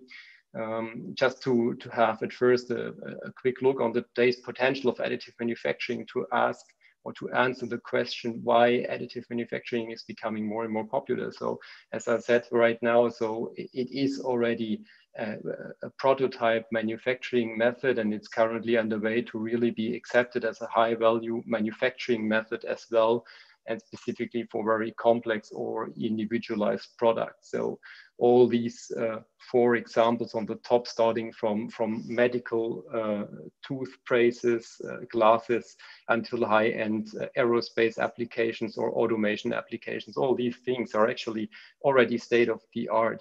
And based on that, actually novel business models and novel products, novel ways of manufacturing individualized products became possible during the last years. And there's really a growing market, but at the moment, as soon as it comes to electronic functionality or to, let's say, sensoric functionality, whatever you name it, actually then the game is over at the moment, because there is no possibility to integrate these kinds of functionality in the fashion of additive manufacturing. So this is, yeah, in a nutshell, actually the current limitation we actually wanted to overcome in this project I will present in the next slides, to say, okay, all these limits regarding functional integration of electronic functionality, something we need to overcome to really mature this technology and to allow also this kind of novel business model and novel products when it comes to the integration of electronic functionality. So especially to summarize this once more, we're talking about Industry 4.0. So in every product, in every component, there is a lot of electronic functionality. And so it's quite a logic consequence really to empower AM technologies as well to make products with these kinds of functionalities directly integrated. And just looking at the opposite side, so there are actually two ways to, let's say, integrate electronic functionality. So taking the very famous example of hearing aids, which are still already produced with an additive manufacturing method, you still have to have this manual assembly step to have such kind of individualized micro hearing aids at the end. And of course, this is nothing that is really possible to scale into relevant industrial lot sizes. And on the opposite side, you have very, very long, partially globalized process chains. For example, using this cell phone. So basically, of course, if you need to ship it, if you have to have different production locations, individualization or even personalization might become a very tough job. So both things are actually not the right fit for the demands and for the potential that you can get if you make the step to additive manufacturing. And all these approaches probably or for sure not the right way to go to allow for this individualization of electronic functionality. So already some years ago now, I think it's about 9 years when we started thinking about such kind of, let's say, all-in-one manufacturing platform for system in package and micromechatronic systems. So actually it was a project funded from the European Union. You see all these logos underneath. We were the coordinator, and University of Greenwich, where Chris is from, was part of it, together with a lot of different companies, from process development until material development. Actually, just to give the background for what Chris will explain to you afterwards. So what was the vision of this system? We said, okay, what we want to do is want to simplify the manufacturing of electronic and micromechatronic products based on the principles of additive manufacturing. So that means we wanted to have a very simple system, input data and raw materials, and get out the finished products. I mean, this is actually the magic about additive manufacturing, to have this really, really simple step to get the product right from your data set. Actually, no tools, no ramp up, and the flexibility to have design freedom and lot size one. Actually, that was the vision.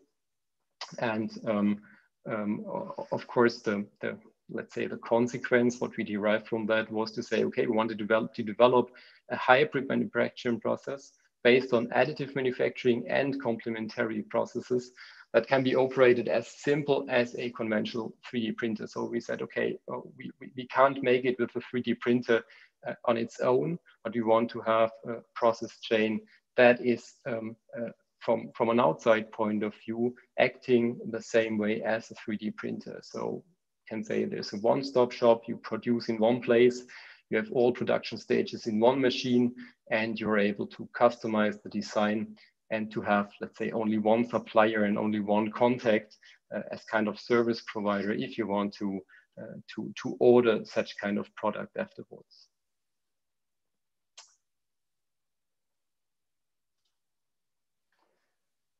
And the result from a machine perspective is what you see here. Actually, we developed this machine, which was from the machine framework was done from company Uni Technologies, and we developed all these process modules internally. An inspection module that can get data, can gather data from each layer that we're printing.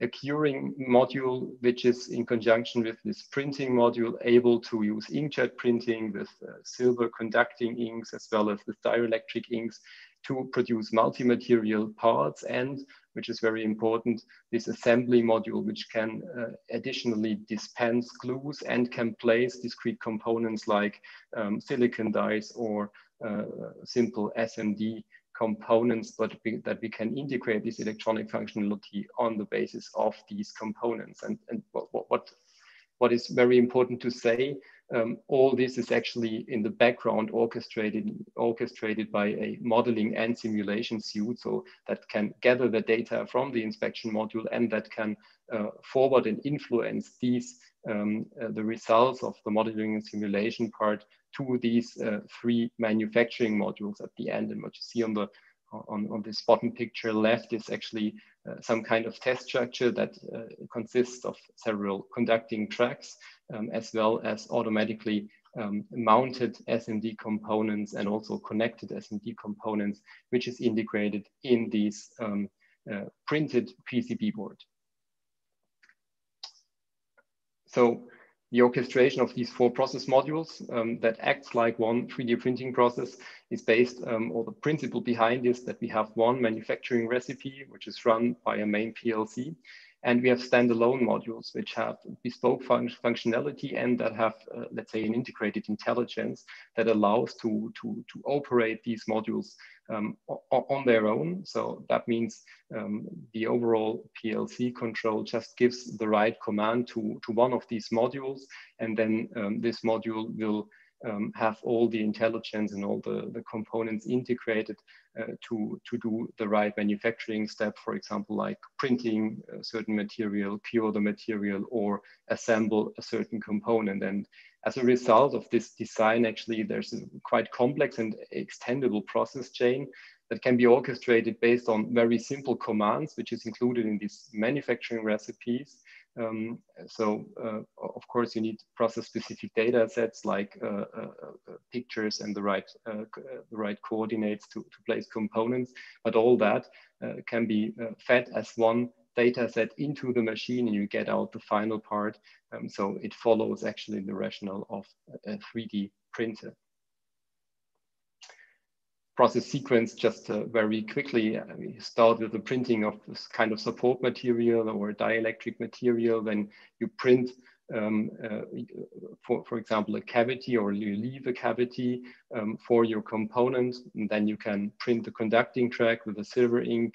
You can place the SMD component, and then you can proceed with the detection step to detect the cavity, to place the component.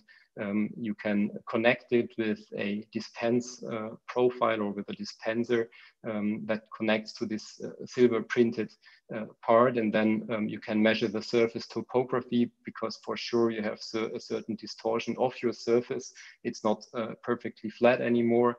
And then you can go on with printing. Maybe you leave some holes open to dispense the wire afterwards. And in this step, actually, you have a layer-wise printing with an included assembly step, so that you're able to directly integrate electronics components or also complex micromechatronic components inside your additively manufactured parts.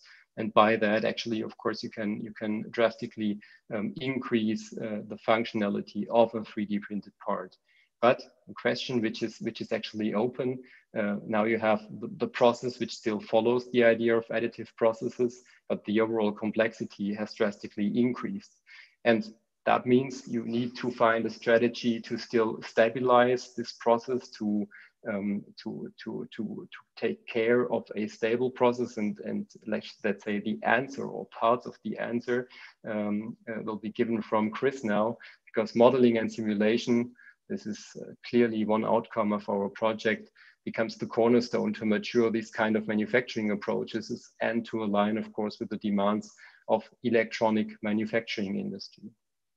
And yeah, at this point, I like to hand over to Chris to really touch on the what we put into the focus of this talk, modeling and simulation, which is one key technology behind these kinds of hybrid processes to produce electronics.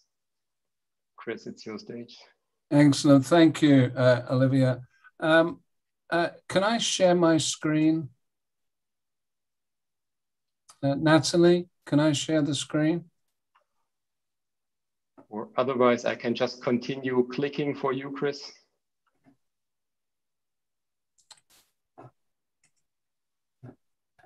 Yeah, okay, let's do that. So thank you, Oliver.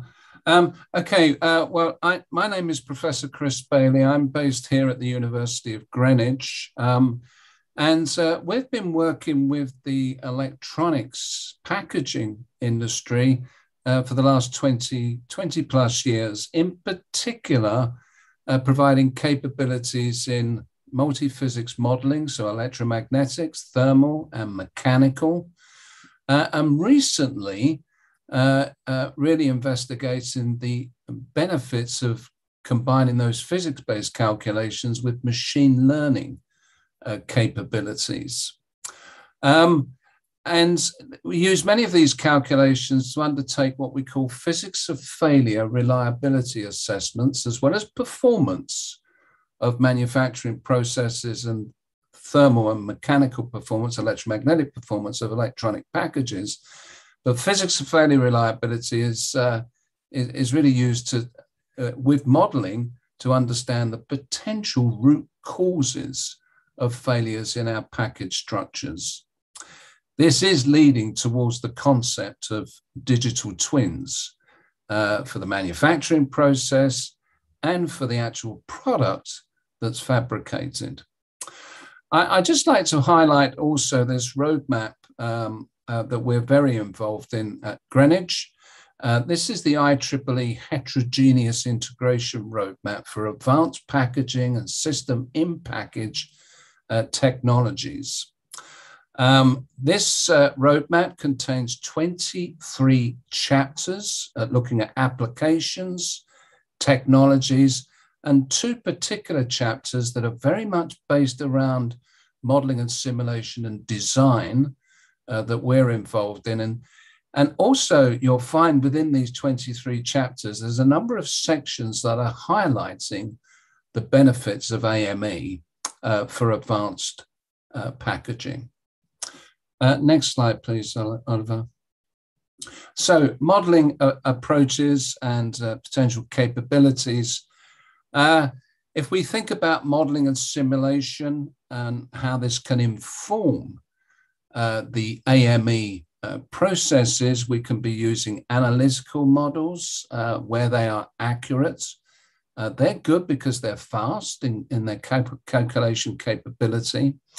And then we have the whole area of mesh-based finite element type techniques, where we'll be interested in predicting the way inks behave from the nozzle and how they could be deposited onto a substrate and coalesce and cure and finally stress. We can also use what we call surrogate models, which are based on the finite element calculations, but enable design space exploration, because there are many process parameters that we need to understand. And modeling and simulation can help us understand process parameters and hence optimize the AME process for reliability of the final products. How can we embed machine learning capabilities and models in the AME process to ensure quality? of the final system. Next slide, please, Oliver. So with regards to the next factory project, we had a number of tasks that we were interested in looking at here. If we think about additive manufacturing, from using CAD, computer-aided design, to then going into slicing algorithms and then say G-code that actually would control the printer, how can we inform this whole process through modeling and simulation? So you'll see the red circles here, which is very much about physics-based modeling, actually predicting the different processes in the additive manufacturing process. And you can see some images on the right-hand side here of where models are being used to look at the way droplets behave, and also layer by layer printing and the cure shrinkage that could occur there. And also due to CTE mismatches, we could get stresses forming. So understanding the process conditions and the way we layer each material on top of each other, using models to understand how to minimize deformation and stresses in these quite complex structures. You'll also see here how we can undertake design space exploration with regards to sensitivity analysis. And then finally, once we have produced our fabricated parts, the sort of examples that Oliver was showing previously, how would these behave thermally and mechanically, and also potentially with regards to electrical behavior? So these are the red circles that we're looking at here on the left-hand side of the screen. And I'd like to talk about that first before I come on to the machine learning and the condition-based monitoring that we can build into the actual machine. Oliver, next slide, please. So modeling the inkjet process, which is what we were doing here. We were using a technique which is based on computational fluid dynamics, but in this example, it's a technique known as smooth particle hydrodynamics. And you can see examples here of how we're predicting the flight and also how these droplets would interact with the substrate and how they would coalesce. So there's some examples here that you can see, and some comparisons here with the sort of drop watcher type experimental techniques, as well as some simple analytical calculations. Next slide, please, Oliver. So once we've deposited the inks, which on a substrate or on other inks that have already been cured, we're very interested in understanding the cure process itself and the potential CTE mismatch between conductive and non-conductive materials as we build up the layers layer by layer. And this has been undertaken using a finite element calculation. And I won't go through this equation in detail, but essentially we are predicting, as you can see on the right-hand side of the screen, how each layer is behaving thermally and mechanically as we build up the structure. Having tools like this enables us to essentially get the process right first time because we can change a number of process parameters here in terms of the cure behavior to ensure that the stresses and the deformation and roughness of surfaces can be controlled. Next slide, please, Oliver. So here in this slide, we are looking at some test cases where we did these types of simulations. So remember, we're looking at the deposition of the particles how they coalesce, how they form the lines and the structures, and then the cure process and the resulting stresses that come from that. But what you can see here is how we can undertake design space exploration in understanding the influence of, say, the coefficient of thermal expansion of the material, and how that, that could change, or how that changes in that, and comparing that with, say, the temperature change that we're seeing, how these values can influence the final stress in the deposited structures. Also, at the bottom here, you'll see the normalized W, which is the width of the track, and how changes to that based on different temperature changes, dT, can affect the final stress in the deposited structure. So using modeling and simulation with accurate input data, so the materials data needs to be measured accurately, we can undertake these sort of design space explorations to understand what really influences stress and deformation in the printed structures over time. Next slide, please, Oliver. And here's an example of undertaking sensitivity analysis using these simulation tools. And what we can see here is, in particular, the graph at the bottom right-hand side of the slide, the influence of the insulator CTE, and how that small changes in that material property can influence the stresses that we see built up in the structure. Next slide, please, Oliver. The second theme that we had within the Next Factory project was, how could we build in intelligence through machine learning and the sort of some of the simulation calculations that we just saw above? How can this be built in to add intelligence and smartness to the 3D printing machine? So this was a software tool that we built to be implemented in the printer for both offline and inline condition-based monitoring of the 3D printing process. Next slide, please, Oliver.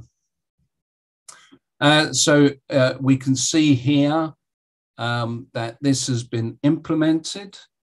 And essentially, we're using the what Oliver talked about earlier, the OPC protocol for data communication and command communication across the printer. And essentially, we're looking at using machine learning type algorithms, state space algorithms, to learn from data that's being gathered. It could be vision data or sensor data, temperature sensor data from the machine, to learn from that data with the models, and then undertake predictions of how the printer and the quality of the printed parts would behave in the future, how things could change in the future.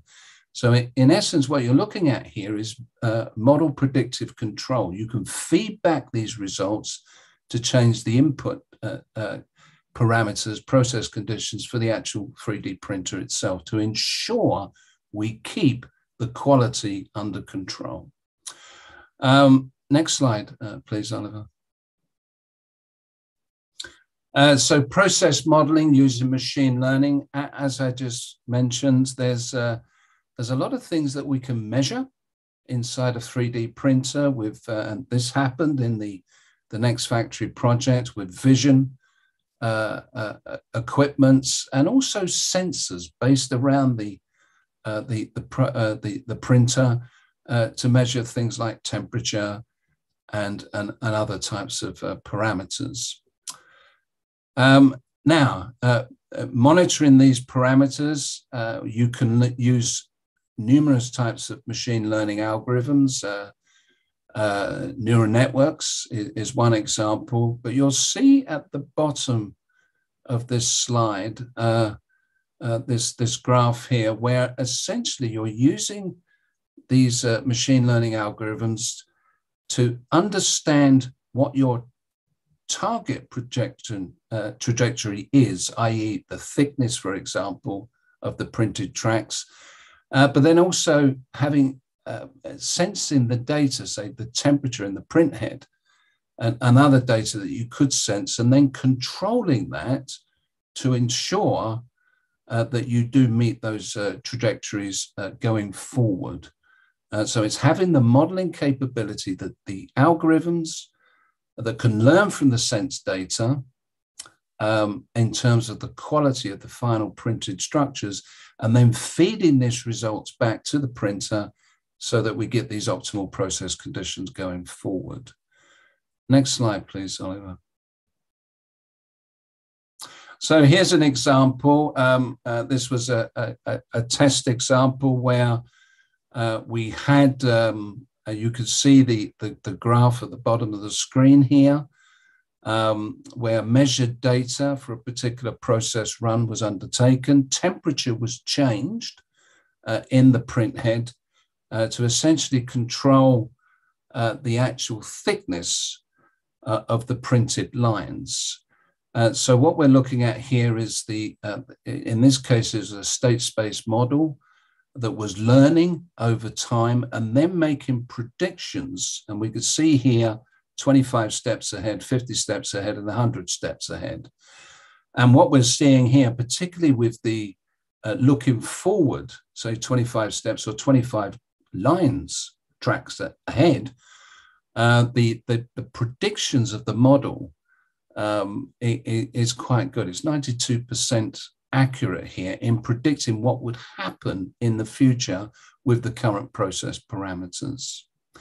But like I say, with model-based predictive control, you can feed back these results to help change the process parameters if they need to be changed to ensure future quality as the process is proceeding. So in summary, modeling and simulation is certainly seen as a key enabling technology for AME, and in both understanding the printing process itself and controlling that, and also ensuring that we meet the performance and reliability specifications of the 3D printed structure. And it's a particularly exciting time, particularly with heterogeneous integration and system in package technologies, where modeling and simulation can support developments in these areas. Next slide, please, Oliver. Oliver, I hand it back to yourself.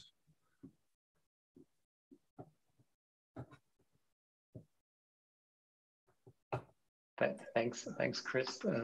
Actually, yeah, it's you could do this as well. So just the achievements that we had at the end of this Next Factory project was to have these hybrid process chain at hand as kind of, I would say, research platform, but which is also at the end, or was at the end, able to print these kind of small PCB boards that actually, as you see here, were able to withstand all these kinds of, let's say, standard PCB test methods. And last not least, I think this is actually the key message from this talk as well, behind all that, and to mature these technologies, the modeling and simulation was developed to that point where we have this as an additional tool to predict quality and to improve process stability and to improve product quality for future products that are additively manufactured and that have electronic functionality included. Yeah, that's actually major outcome. Maybe Chris, you want to add something?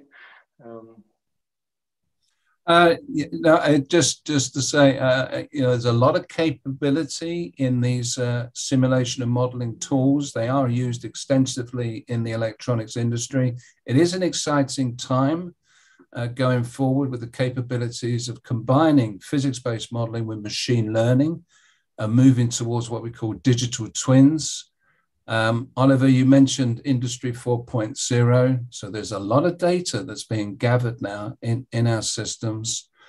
And one very important thing for modeling and simulation is the close linkage required with metrology, because you do need accurate materials data, and that needs to be measured to enable these types of tools to really benefit AME processes. Yeah, so that's the end. So many thanks for listening. And if there are any questions open, feel free to get in touch with Chris or with me. So thank you very much for listening. Any questions from the audience? Yes, go ahead, over there.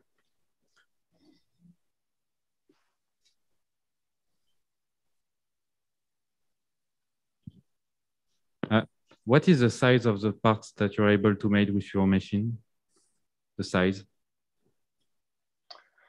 You mentioned the size of the parts. The question is, what is the size of the machine?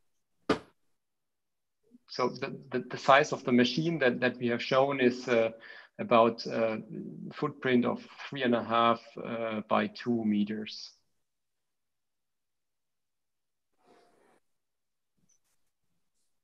Just a second. No. Oh.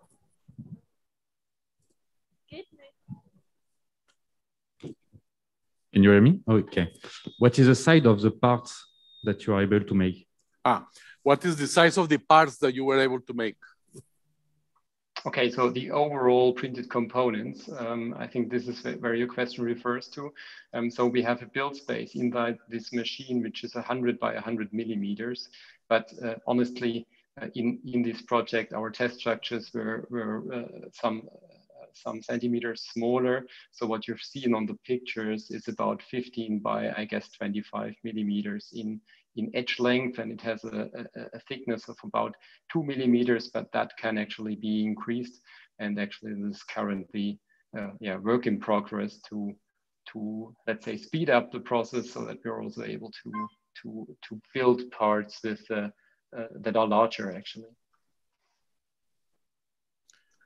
Okay, just a question online that probably goes after this good question from the audience. Was did you do any correlation between the simulations and the actual printed devices, and if you did electrical measurements on those? No, we didn't do any electrical measurements, so there's no correlation there. We didn't have a chance to do that, but we did. You saw in some of the figures I showed, we did correlate with sort of predictions for the thickness of line tracks that were printed and related those to the printhead process parameters. But we didn't compare with any electrical calculations. We certainly would be very interested in doing that in the future. Okay, any other questions from the audience? If not, we're going to go to the next presentation.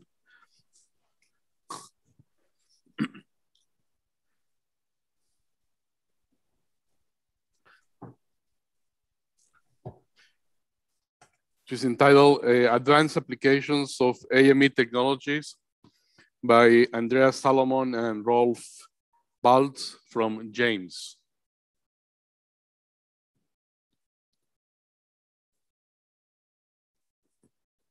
Check. Hello, everybody. Now I can proudly present our new funded joint venture between Hensoldt's and Nanodimension, a German-Israeli joint venture 50-50, which leads to the James GmbH, now jetting additively manufactured electronic sources. My name is Andreas Salomon. I welcome here at the Productronica, and I say welcome also to the visual audience. We are standing for three-dimensional printed designs. We call it AME. You can find our short letters in our name of the company. And here next to me, Dr. Rolf Baltz, a colleague of mine who takes care of the RF performance of our new AME design structures. Myself, I'm the one who takes care about the technical issue in form as a team CTO. Also from my side, a warm welcome to everybody. So for what does James stand for? We will establish a community platform which will get online in order to reach out what's possible with the three-dimensional printing technology. Also, the Dragonfly offers new functional designs with a new three-dimensional routing philosophy. Is that what we are preaching here? And we are building out also an in-house lab that makes us able to show you in proofs of concept what we are designing. We want to make some exercises together with you. We will invite you to our collaboration platform in order to contribute and help us to read out the new performances of this new evolutionary step beyond the PCB designs. So together, okay, here maybe you need some introduction what the Dragonfly stands for. Maybe you know we have a multi-jet printer. We have two functional fluids. One fluid is the dielectrical ink and the other functional fluid is the silver nanoparticle ink. The silver nanoparticle ink is getting sintered by an IR sintering process in a low temperature range, and our dielectrical ink we will harden out by UV light in the nano dimension printer. Therefore, I have to add on that we are going ahead with nano dimension in order to reach out the Dragonfly 4 version, which was verified and also checked during our alpha and beta verification campaign we did here in Munich, in the Munich South in Taufkirchen. So we will later on see some special designs. Normally, you know, the PCB form factor, that is even flat, 2D, 2D plus, but let's go up in the Z axis and into the third dimension. We have to use this degree of freedom, and it's possible with this machine, and this is what is coming out. So the process we are working, 1 year ago, we processed also Gerber data, layout based, and now we are very proud that we are doing the same CAD data processing that you normally know from the AM world. We are processing step files, STL files, but there is a little difference on it. We process for conductive ink an own step file, and for the isolation ink another step file, and the combination is getting out of the printer. So we are using the slicing tool. If you want to have a visit on the Hall B2, you can enter the Nano Dimension exhibition stand, where also James is presenting our special demonstrators. I show you here on this presentation. And yeah, one in a short explanation, we are doing voxeling. We have our simulated designs, normally also RF simulated designs. We put it into the printer, and that what's coming out is verified and can be checked in case of a proof of concept. And is checked by environmental testing when it's needed and checked of performance. Yeah, this is what can coming out. This is really, for instance, a three-dimensional design. And this is a three-dimensional design, which what we can say, this you can't produce by a normal PCB production. One example from the civil world. So I told you we're coming from the Munich South, very close to the Airbus facility. And so we figured out an explanation,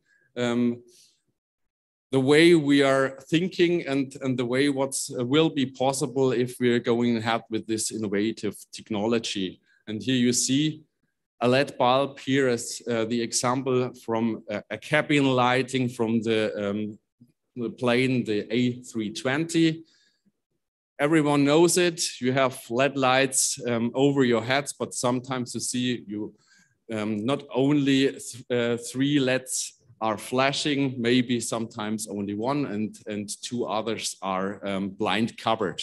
And so this is, in our opinion, a loss of an electronic volume.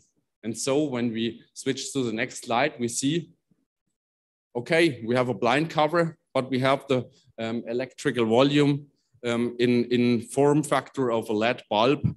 And is it possible to implement another application in this form factor of this LED bulb? Well, why not? Yeah, let's install a functionality, for example, a Wi-Fi hotspot. What do we have to do for this? We have to squeeze an electronic function. Maybe you know it from the PCB style, a Wi-Fi hotspot, okay. And then we squeeze it.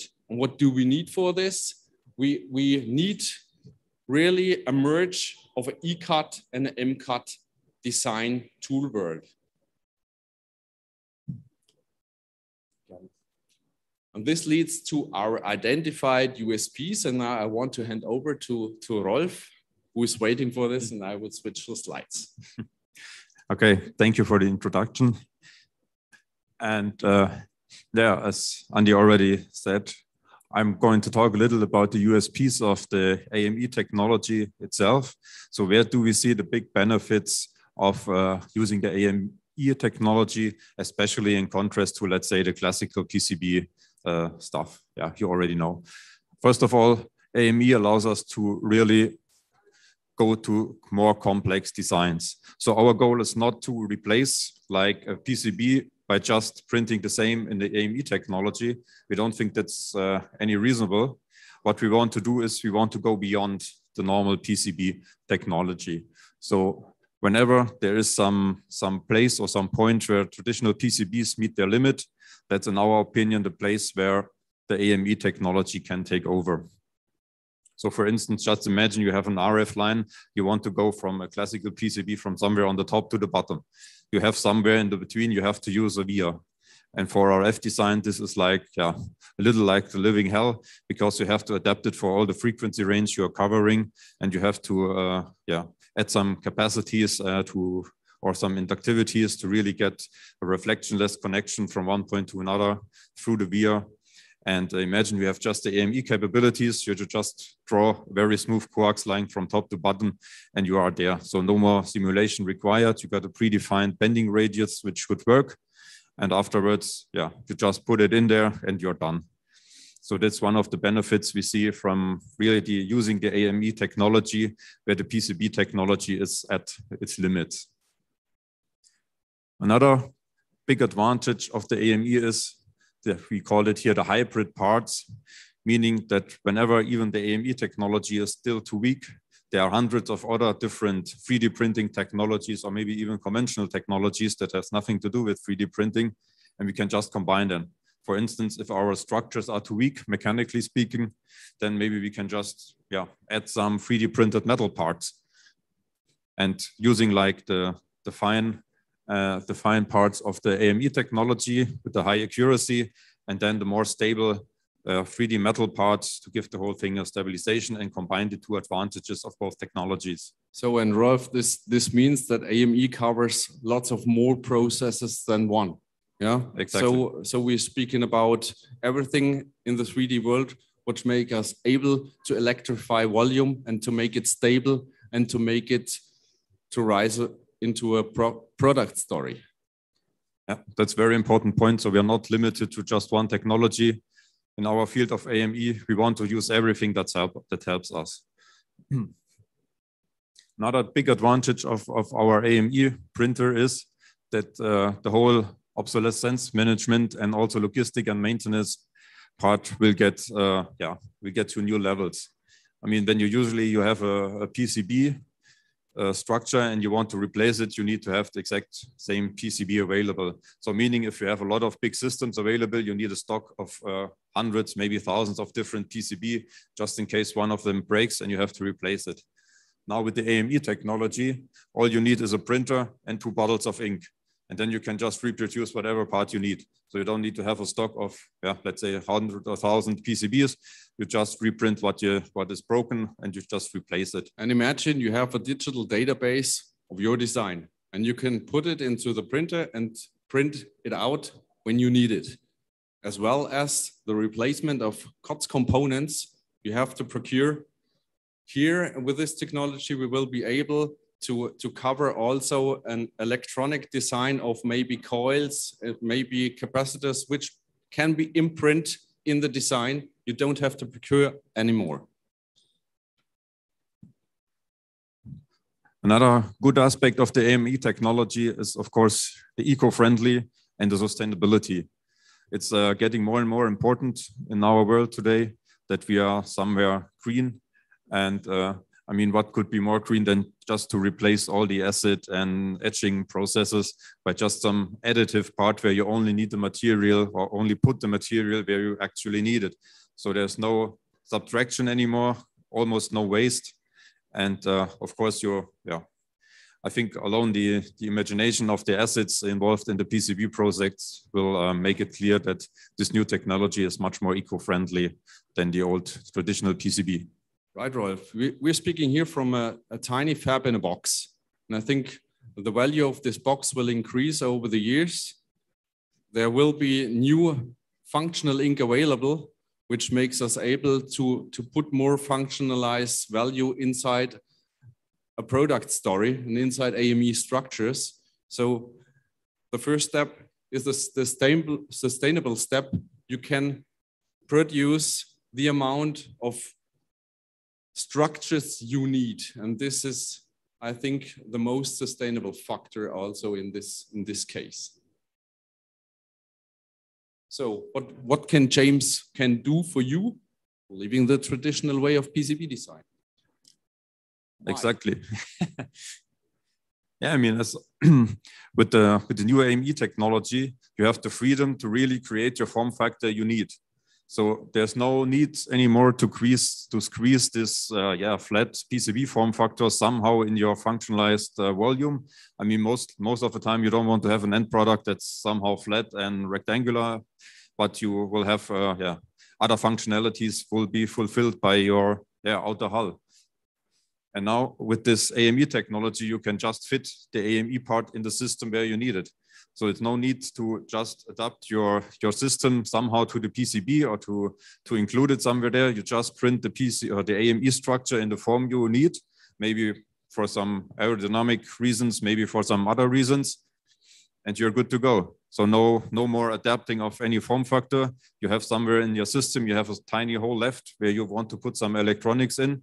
Just take a 3D scanner, characterize the volume we need to fill with some electronics, and you're good to go. Just design it in this form factor, include the components, and you have even in the tiniest hole, you can include some electronics.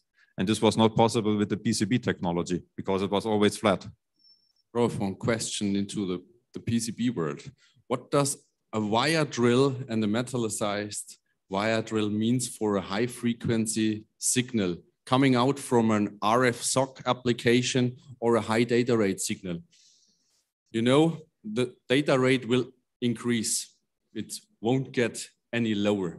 But what does a wire drill from the conventional PCB design means to the signal? For an RF signal, this wire drill is like a big disturbance. I mean, you're coming probably from some microstrip line, you're going down with some vias, and in the middle, you will change to a 3-plate line or a strip line, whatever. And of course, these are like 3 different modes of propagation, and you have to adapt your line to each of these modes so that in the end, you won't end up with all reflective, but that you really get your signal through the line. And that's a very, somehow you can handle it, but it will take a lot of time, a lot of simulation time. And why not just use an AME structure, which provides you with a just coaxial line, and you just draw the coaxial line where you need it, and you're done. It's so this like means a couple of weeks of simulation versus 5 minutes of just implementing the coax line you already know. This means what we are saying is get rid of wires and leave the PCB traditional way, because it meets their limits. Exactly. And it's not only like the RF designs that want to get rid of the vias. It's not only the reflection you get there, but also the space that the vias require. I mean, usually the vias are added at the end of the PCB manufacturing process to save some money. So this also means that when you have a via, it's going from top to bottom all over the place. Meaning if you want just a connection from layer 1 to layer 2, also the place underneath layer 2 will be blocked by the via, although it's not necessary electrically. You don't need a connection over there. Basically, you could just draw some other lines over there if you would have the space, but you haven't because the via is going through the whole structure. So this is another point why we... Sorry. So it's much more easier for you to see on this picture. We show you here the transformation from a PCB form factor and routing philosophy to our AME-fied structure. It's even flat, but it's full 3D. And now you can see on the right side what we mean. Rolf, can you explain it a bit? Of course. So basically what you see here is on the left, on the right side, it's like the same structure from top and bottom. So you can assemble the same components on it. But on the left side, you see the PCB version of it. You see here on red, the wires, and you see the two-dimensional lines going there and the landing pads. And here on the right side, you see like exactly the same top surface, but the structure has to be AME-fied, meaning that now you have here like a tube system. You have very smooth transitions from one pad to another. So there, for RF designs, this is much better than having these rectangular things all over the place. So this means you can dive with the wiring direct down from the electrified pad into the AME structure, which makes it even smoother for the RF signal to get covered, to get shielded, and to get routed very direct on the direct way by three-dimensional routing to the place where it has to be routed. And it's also be able to coaxial line this wiring. You can twist a pair, you can implement helixes on it. And I said to you also, it's possible to implement capacitance by printing and implement coils, which make it much more transparent when you completely RF simulate and signal integrity simulation are implemented to grant that it's much more improved than in the traditional way. Do you have in between some questions? Then you can raise your hand. No, then we can go ahead. And this can be much more even 3D. Now we show you here the transformation from a electronic functionality of a synthesizer, an RF generating application, PLL, phased lock loop, to an AME structure here in the form factor of a cube. Maybe you can show us some details. Yeah, sure. And if you're interested to see those designs in live and printed, then you're more than welcome to join us at our booth at Hall B2 at the Nano Dimension booth. There you will even be able to see and touch the finished products over here. So what we did, we started on the left side with a traditional PCB. As Andreas already said, it has a PLL functionality generating an RF signal. And we said, okay, we want to get rid of this flat form factor. So we started transforming the whole stuff into the cube you see here in the center. It has the same functionality. They are the same landing pads for the same components. Of course, the programming would also be like the same. And the only difference is like the overall form factor.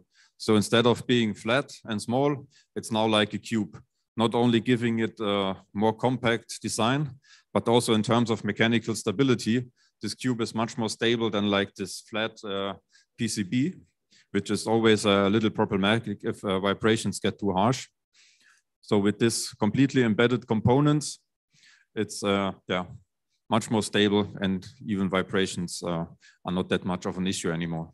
And maybe it's easier to understand when we are talking about a new form factor of a new building block concept, which you can integrate in the system architecture.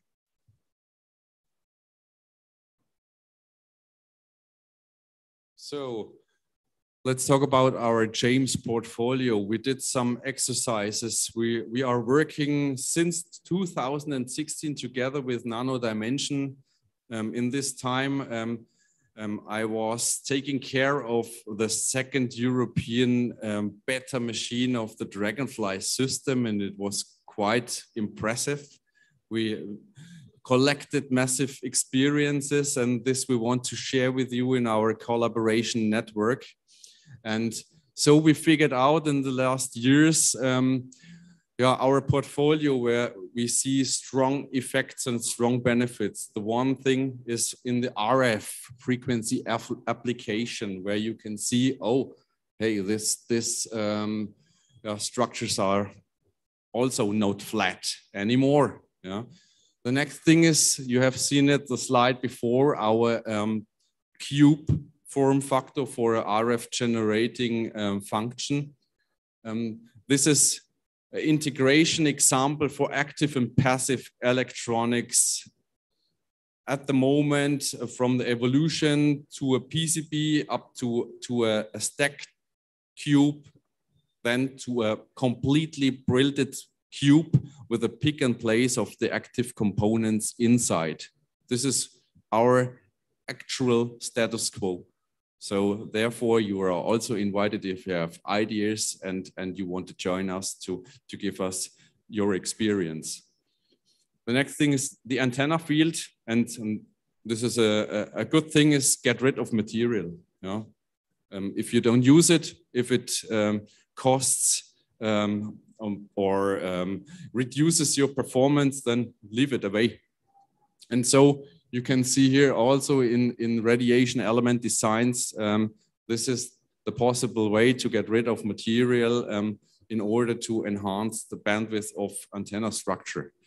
And last thing is, yeah, we can individualize and make hardware layer, hardware security application by individualized packaging of chips. And in the last year, we made here our first experiences together with our colleagues from the production in Ulm, from Hensoldt's side. And they figured out with us the implementation of a Hensoldt Cyber MMIC with more than 300 bond wires in an individual routed three-dimensional packaging in the form factor of a CPGA ceramic package. What we did, I can show you a slice later, was really impressive. So we have also some specials and basics because we are able to do something. And this is a form factor. I think every one of you knows this. The form factor of a drone frame. But what you see here on the left side is completely printed. That's the reason why we not populated this. This is completely printed. Printed with the Dragonfly and printed with the FDM Ultimaker. This is the work of high-value working students in our house, and we are very proud of it, that they really have the fire to use the new technology and to rise it to another level. And this is the combination, the mixture of a printed motor, the combination of our own designed motor regulator, and the combination of our own designed flight controller. The only thing I can't show you yet is, we can't make it fly. It's too weak at the moment, but I can promise you it's getting stronger. The more 3D we will rise. On the right side, Rolf, if you want to. Sure. On the right side, you see our James coin. You may ask, okay, what's the James coin about? No, we are not starting doing cryptocurrency or something like that. It's basically one of our easy entrance stories we want to present on our platform. It's meant to just get all the community that is interested in AME together and give them some easy entrance to get in touch with the whole technology. Especially here with the AME, we have the requirement, let's say, to get the electrical engineers to do some mechanical stuff and the mechanical engineers to do some electrical stuff. And therefore we thought about this easy entrance story, which involves some mechanical designs, involves some NFC tags, so some easy electronic circuits, and later on combines both of them so that anybody who really is going through this story on our platform will be able to join the AME community and knows how to do his own steps in this environment. Okay, now let's dive a little deeper into the technology.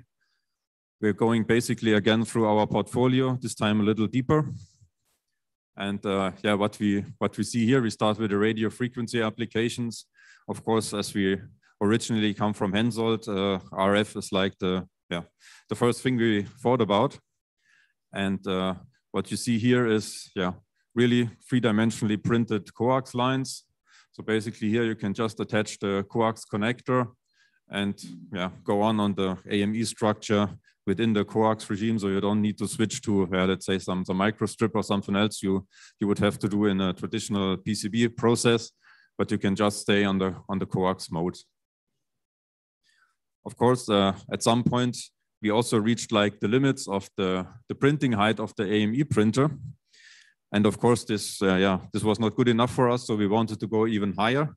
And in order not to get into trouble with our process, we thought about how could we get some RF signal from one AME structure to the next one.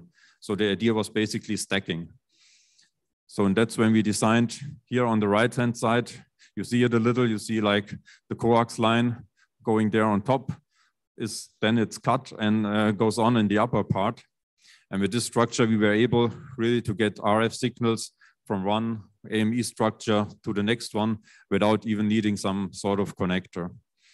So we can also speak about the combination of a conventional PCB with our three-dimensional AME concepts. If you can imagine, then the flat structure on the bottom side is a conventional PCB, then we can overprint or can attach our three-dimensional form factor on top of it in order to rise performance. Yeah, and this is also a test verification structure Rolf designed. We put the verified RF design into our synthesizer RF cube, just for your information.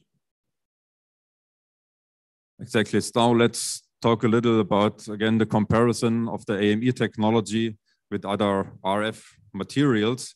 So for instance, we took here on the right side, you see on top this blue curve. This is a conventional microstrip line and a conventional process on Mectron 7, which is one of the RF high performance materials. And for us internally, this was like a little the goal. We want to go at least as good. We want to be at least as good as the conventional Mectron 7 in order to use it really in an RF process. So we started here on the left-hand side. You see the blue curve and you see, okay, according to the losses, there's still a lot to do. So this was our starting point in 2019 when we entered by buying a Dragonfly 2020. Exactly. So this was one of the first measurements we did with the Dragonfly structures. And as you can see here in the legend, we had like 3% of the copper conductivity. So the conductivity was not really comparable to a standard process. And also, the losses were also way too high. So we tried to figure out what we could do at this point. And the first thing was, okay, let's try to improve the conductivity. So we tried a little bit post-processing and how to improve the sinter process during and after the print. And suddenly we ended up, okay, with 30% of copper conductivity. Still not like 100%, but still much better than the 3%. And when we repeated like the measurements, we ended up with a red line. So we also projected like the red line here on the right-hand side to compare it with the Mectron 7. And we saw, okay, better, but still not good enough. What else can we do? And it wasn't hard to figure out that, okay, Now the biggest part of the losses are no longer from the conductivity, but it was the dielectric material. I mean, we have a loss tangent of 0.02. And since we are no chemists and we had no idea how to improve this one, our only hope was maybe we can just remove it from the electromagnetic field. So we started to use really the three-dimensional design possibilities we had. And we just removed like the dielectric material and the region where the electromagnetic field is located. So what we did, we printed two parts, one with the cavity, the other with the microstrip line. We put the microstrip line on top of the cavity, and suddenly most of our electromagnetic field was no longer in the dielectric material, but it was guided in air. And air being almost lossless was a good thing.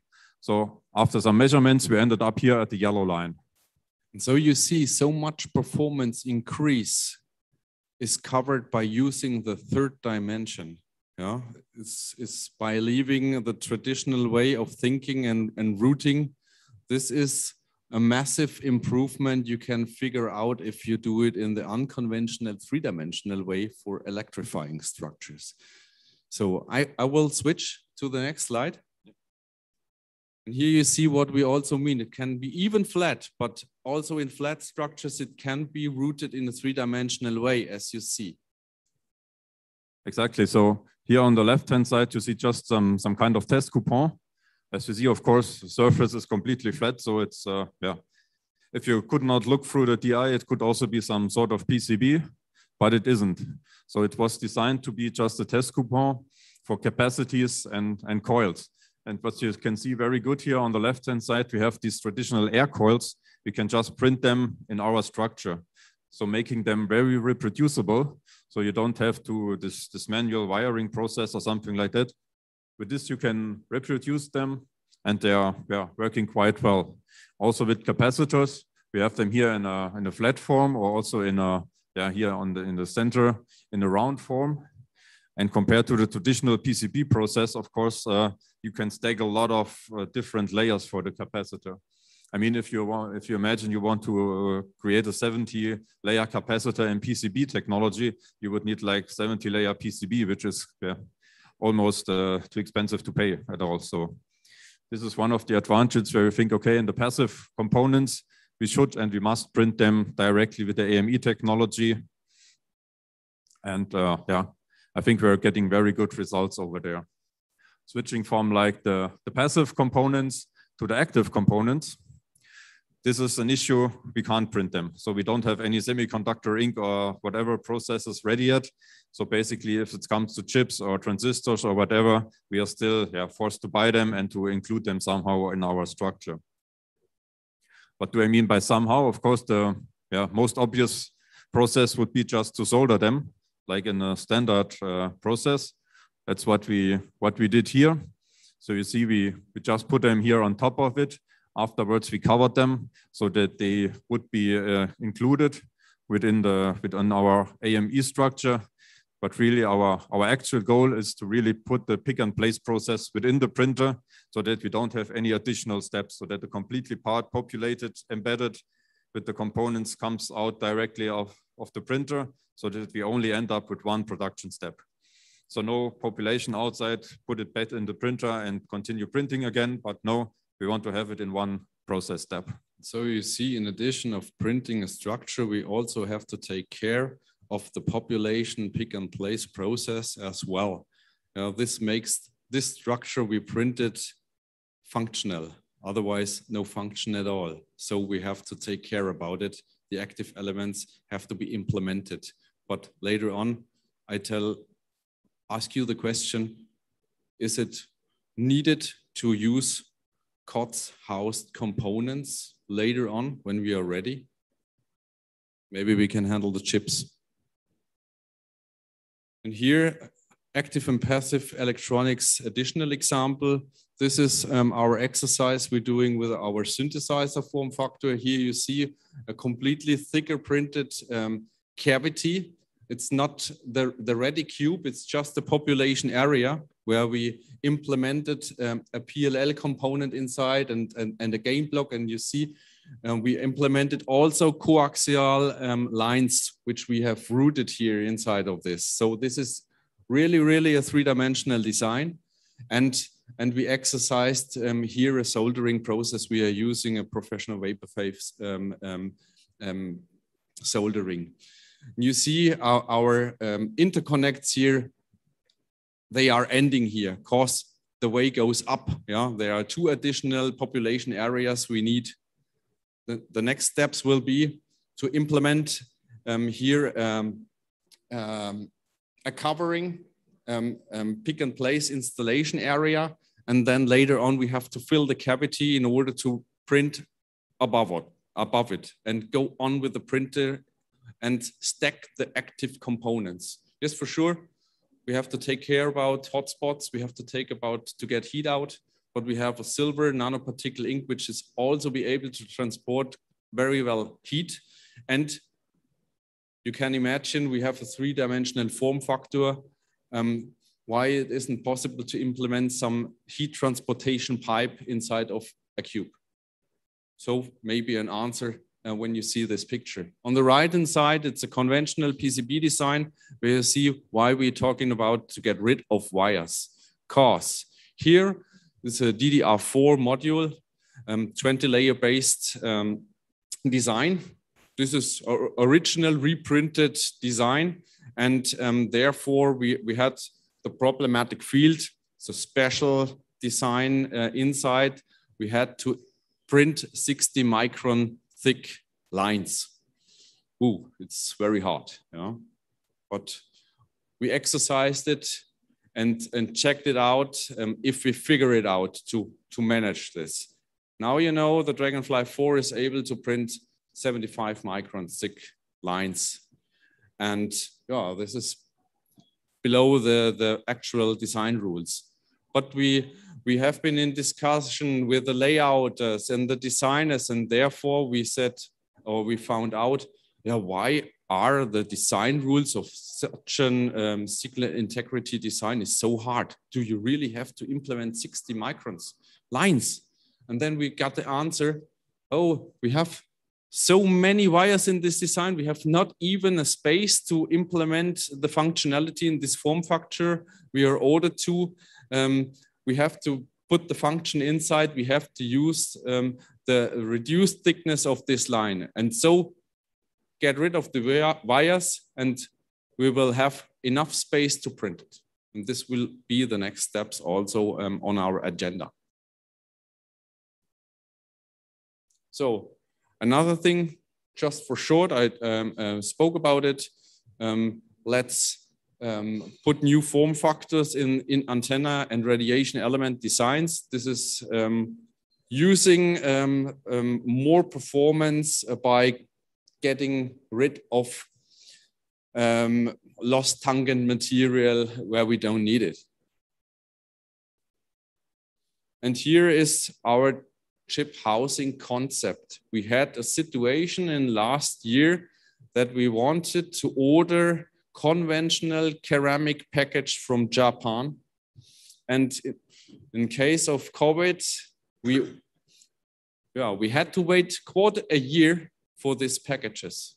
In this time, we had a problematic field in our project. And then we said, okay, we have to practice, we have to force it. And then we started to go ahead to produce our own packaging. And then we identified that we can individualize it and protect this packaging form factor really, really good. And we had our experts and technology scientists from our production on our side, which helped us to figure out how to bond on printed structures with 3-dimensional wiring. And I can tell you, there is nothing, really nothing flat in this design, nothing. You can zoom in and then you will get deeply impressed. We figured it out in the last year to implement more than 300 bond wires on it. And we checked it out. We made that board that is completely printed, as well as the conventional board design, including we called it interposer, but now it's not an interposer anymore. It's an individualized package. And here you see also it's a Hensoldt cyber chip on it, with greetings to our colleagues from Hensoldt Cyber. The MIG-5 system on chip is here implemented, and it takes care of IT security with the RISC-V architecture on it.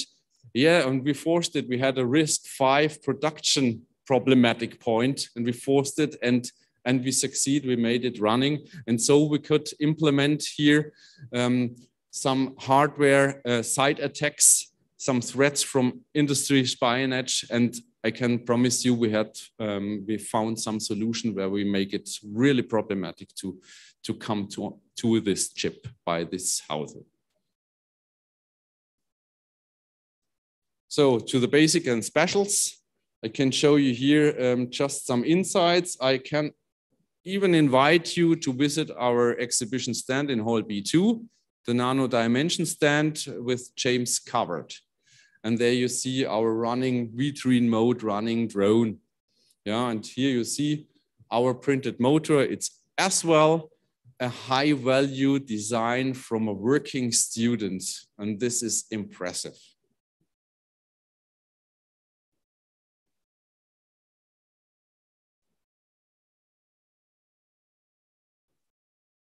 The next thing is, Rolf already talked about it. Rolf, if you want to introduce our easy entrance coin story. Sure. Well, yeah, I already talked about the James coin, as we call it. And this is like just little more advanced design view on it. As you can see, we wanted to integrate NFC tag functionality. So of course, the first step was just to buy an NFC tag you can buy on Amazon and just stick it on it. It already worked perfectly fine, but that's definitely not the goal we want to achieve. We want to print the whole thing in AME. And we do not only want to print it in AME, but we also want to embed all the components that we can't print inside the structure itself. And this here is like a schematic view of a 3D model that will show you how we finally did this. So these kind of wall thingies you see over there, these half round balls, are actually a capacitor. We have, of course, you see like the coil on the bottom of it, and the green thing you see shining through the whole stuff. It's like an LED indicating that the NFC signal got some contact. We have also some diodes there, and of course the NFC chip itself. And one of our basic application ideas for this was, maybe we can use it as like a business card. So you don't no longer need to distribute your paper business cards all over the place. You just attach something like that, maybe to your keychain or something, and you save like all your business card information on it. Your counterpart on the trade show just takes the cell phone out, holds it against your James coin, and got all your information already saved in the cell phone. Maybe it helped to save some paper. Yes, you should. So we are working in a tiny lab. 3 weeks ago, we installed it. Yeah, it's a container now, because we are waiting at the moment to move inside of a bigger hall where we go indoor. But now we are tackling it, and we will print during the whole winter time. It will be impressive. Then we can talk about our experience to print in field. And yeah, we installed here inside of the container the Dragonfly 4 system. I told you we entered also the alpha and beta campaign together with Nano Dimension to figure out the release of the unveiling yesterday. We are very proud of it. And yeah, I told you also we are a German-Israeli company, 50-50%. And this is quite also for us a highlight. We are working together for years. It's a really good, being teamwork together with the Israeli colleagues here, and we are quite good in touch. And this was the reason why our Hensoldt headquarters and also the Bavarian ministry gave us the chance to open up our tiny lab.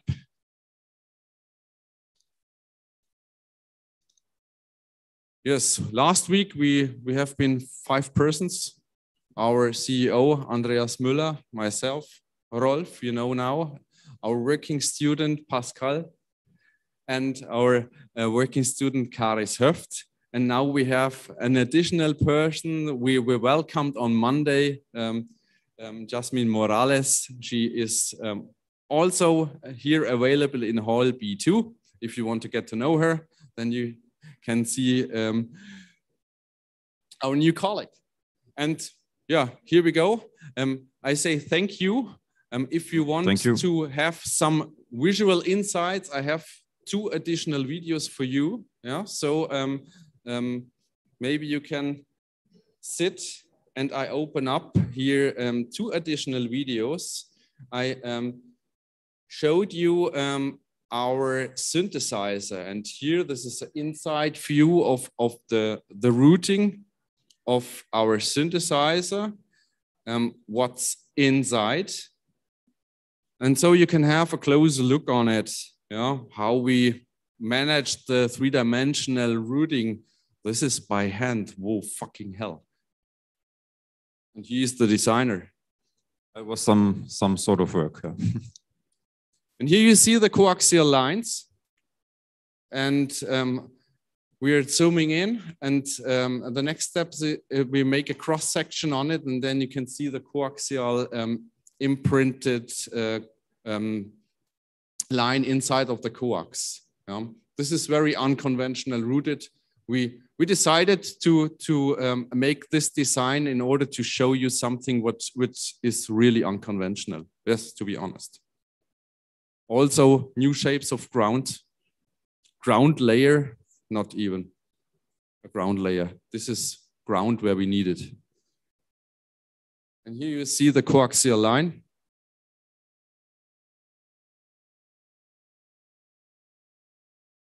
And you see that we are going up into the Z dimension.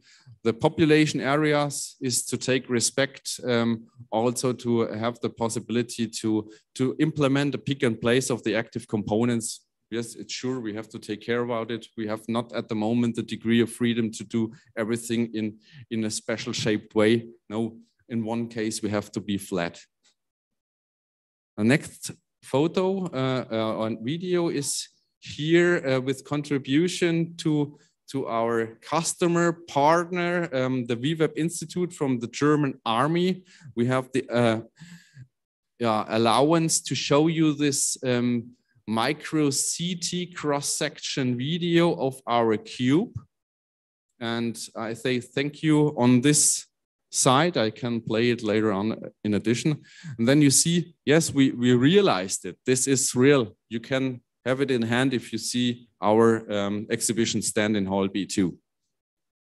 What you also see is we have also the ability to put labeling inside. So a good thing to ensure that it's your design.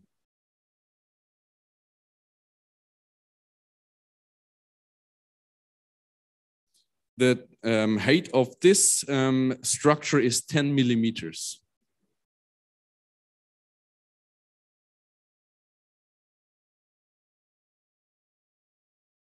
So, and for those who don't expect that it's working, I can show you it's working.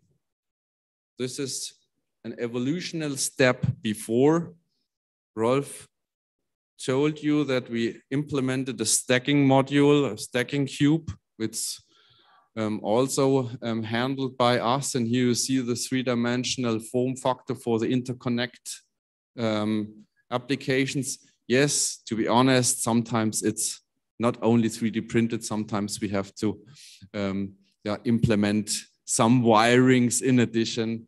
But yes, it was radiating and it was working. And now the race is on to put more function into 3-dimensional AME structures. Thank you, Andrea Salomon, Rolf Baltes. We are James. You're highly welcome to enter to our collaboration tool. Thank you. Thank you. Any questions?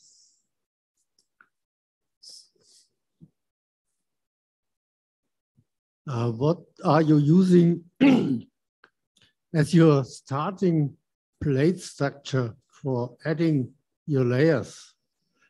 because I think it's important for rigidity after you make high frequency applications.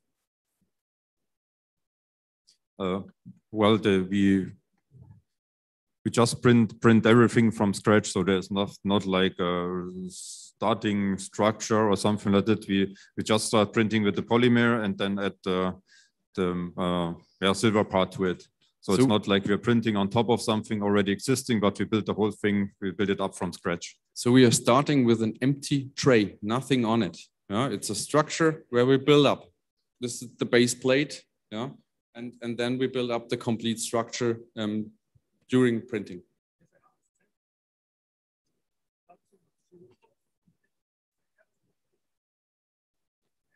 Yes, we build on top. This is additive manufacture. You rise higher. Yeah. You mean what's like, okay, we usually have a tray in the printer that's moving, and on top of this tray we put some Kapton foil, and on top of this Kapton foil the whole structure is built up, and afterwards we remove the 3D printed structure and throw the Kapton away. And remove the electrified structure away. Yes, thank you. So, excuse me. Hello.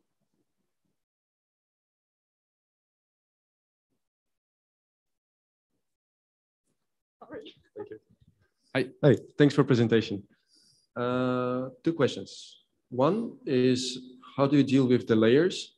Because you mentioned that you achieve 75 micron layers. So I assume when you print structures that are angled or bent, you would have steps. How do these steps affect performance? But first of all, these steps are, they're not so big. So for instance, the thickness of one of these silver layers or structures is around 0.5 microns or 0.4 even. So yes, of course, there are some kind of steps, but they're not so high that you would affect any performance. Okay, clear. And second one about the thermal performance.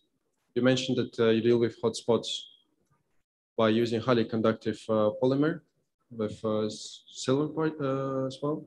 So question is, once you have your components embedded inside of your PCB, printed PCB structure, how do you dissipate the heat away?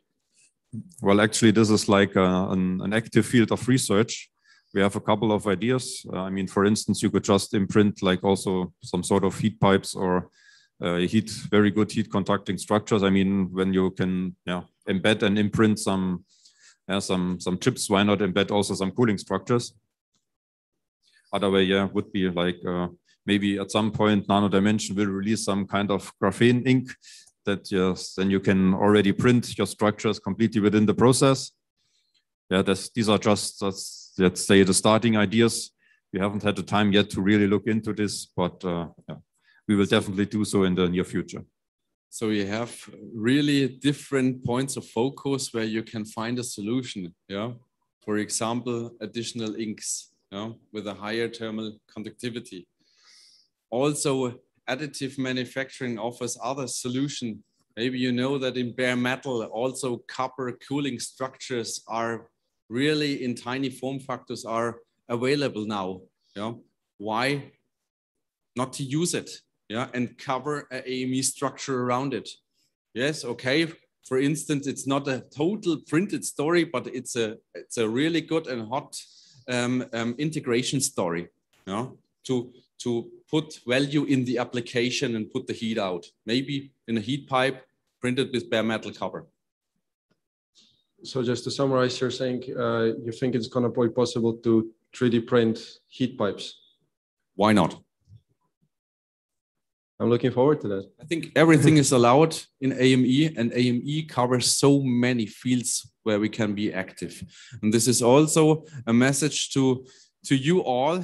Yeah, we have so many points of focus. You're expert in these different fields, maybe from optronics, maybe from military applications, maybe from civil applications in high end with high signal data rate. Everyone has their own use cases and their own environmental condition. And this is the way to reach out the AME in the range of a product.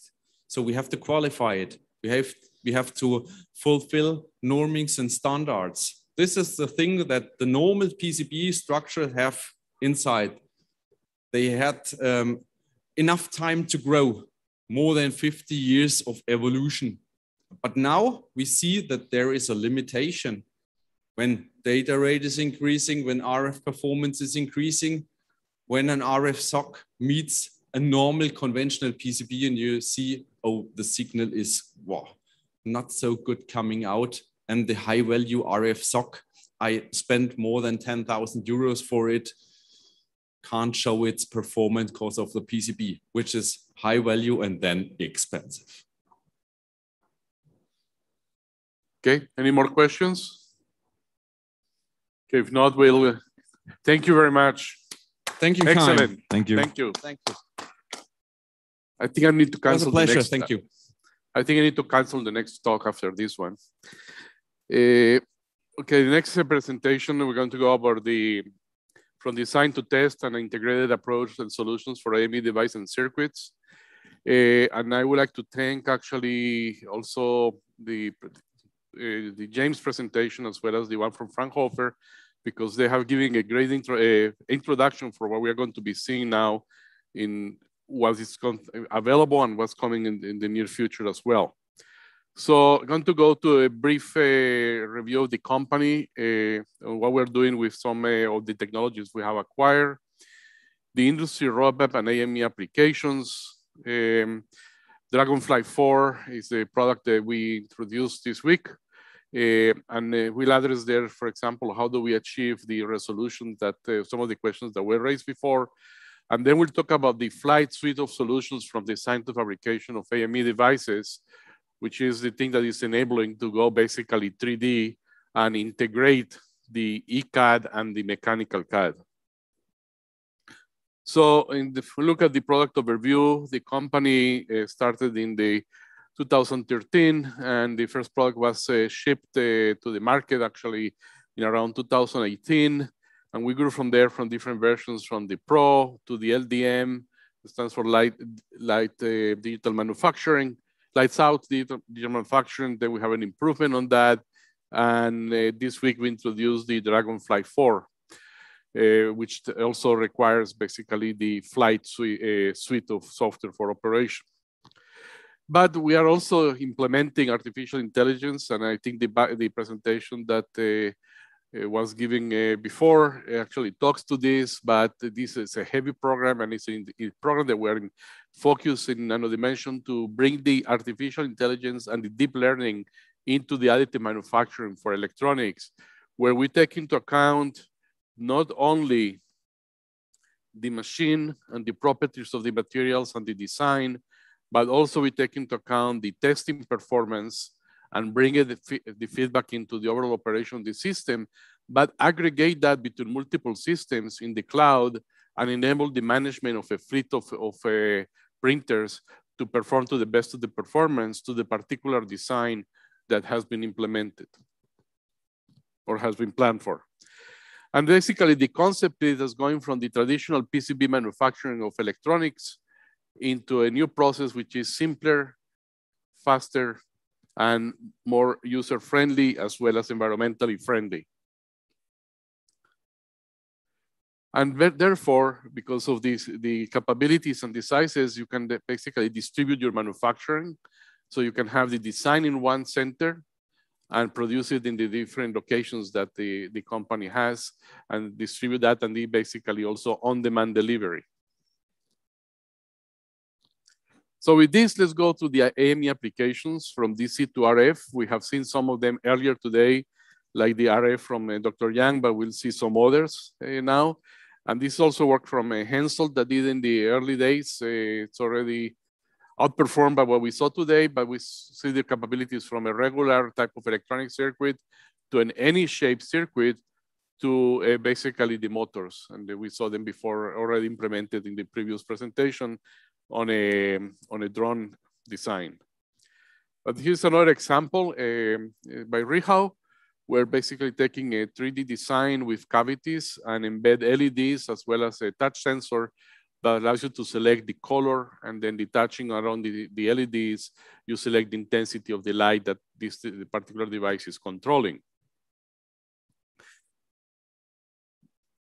But we can, because of the additive manufacturing, we can build coils, we can build the interconnects and all that in a single board and keep the cavity in place. This is an example of a design just to demonstrate this capability on a 5 volts to 20 volts step-up transformer with 2 concentric coils and basically the functional of this. But having been able to do a cavity like that and the coils, you can also imagine that now you can create also ferrite type of transformers where you create the cavity and the coils are in the area, and then you insert certain ferrites that correspond to the size of what the device is being built.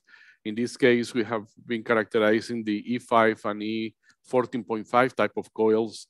And we can see here some of the performance of these results, which are relatively new, where basically we look at the inductance as function of the frequency and different turns from 6 to 24. And we see basically a very nice and flat performance on this inductance. Now, so far, these were designed based on ECAD. The coils were designed based on mechanical CAD here. And the question is, how do you integrate that with the rest of the electronic design? And we'll see now the tools that will be able to do that as well as after we go through some of these applications. Others are the ability to create a structure where basically you integrate vertically your ICs and reduce the distance between them. So the interconnects are basically between a very short space. And essentially, there are no vias here. It's just the connection from one contact to the other one directly. The part of the design of the functionality required here, and then the IOs are on the top. You can basically create structures where the contacts are in the side, and you use this as a unique feature on a motherboard to create certain customized functionality. Or embed components, as we saw basically in the previous slide as well. But capacitors is one of the features that can be done here quite effectively. And this particular case is 55-layer capacitor. We will see some more details on this structure, but then you can start creating the low-pass filters and band-pass filters as we saw in the presentation from Dr. Yang earlier today. You can see here the X-ray, the cross-section of these capacitors and the connection through the studs all the way to the transmission line. So let's start looking at the capacitors, for example, of these printed structures. A part of a circuit as well. In this particular case, it uses the same dielectric as the rest of the board. It has a dielectric constant of around 2.78, and therefore that allows you a reasonable capacitance between a couple of picofarads to about 3 nanofarads. But very important is that the consistency of the capacitance, the variation basically over thousands of prints is less than 1.5%. Leakage current, well, basically we didn't measure, we wrote less than 1 picoamp because we just couldn't see it. But also the breakdown voltage is very high, it's over 1 kilovolt. But very important is the temperature stability factor shown here, which we measured to be about an order of magnitude better than the best ceramic SMT capacitors in the market from a Japanese factory. And that reflects also on what we see on the Q factor, where if we compare the Q factor for these AME capacitors compared to the standard in the industry of SMT ceramic capacitors, we can see the Q factor being stable with frequency compared to the Q factor for the SMT capacitors. Furthermore, if we look at the impedance performance of these capacitors in the commercial ceramic capacitors, we can see that the degradation of the impedance starts increasing and crosses the minus 25 dB around 1.5 gigahertz. And if we look at the AME capacitors, we can see that it stays, in this particular case, all the way to 3 gigahertz at the level of less than 25 dB. So it has about a factor of 3 better stability on the impedance as function of frequency, which therefore improves the performance on the design of the circuit altogether. And having said that, why is that? So if we compare here the equivalent circuit and the components of the equivalent circuit for the AME capacitor as compared to the capacitor in the commercial SMT capacitor, we can see basically that, for example, look at the R1, we have a 0.1 ohm in the AME capacitor compared to 4 ohms in the commercial. If we look at the inductance also, we have a 0.05 compared to a 0.32 and so on, all along. So all the parasitics are at least 1 order of magnitude lower altogether.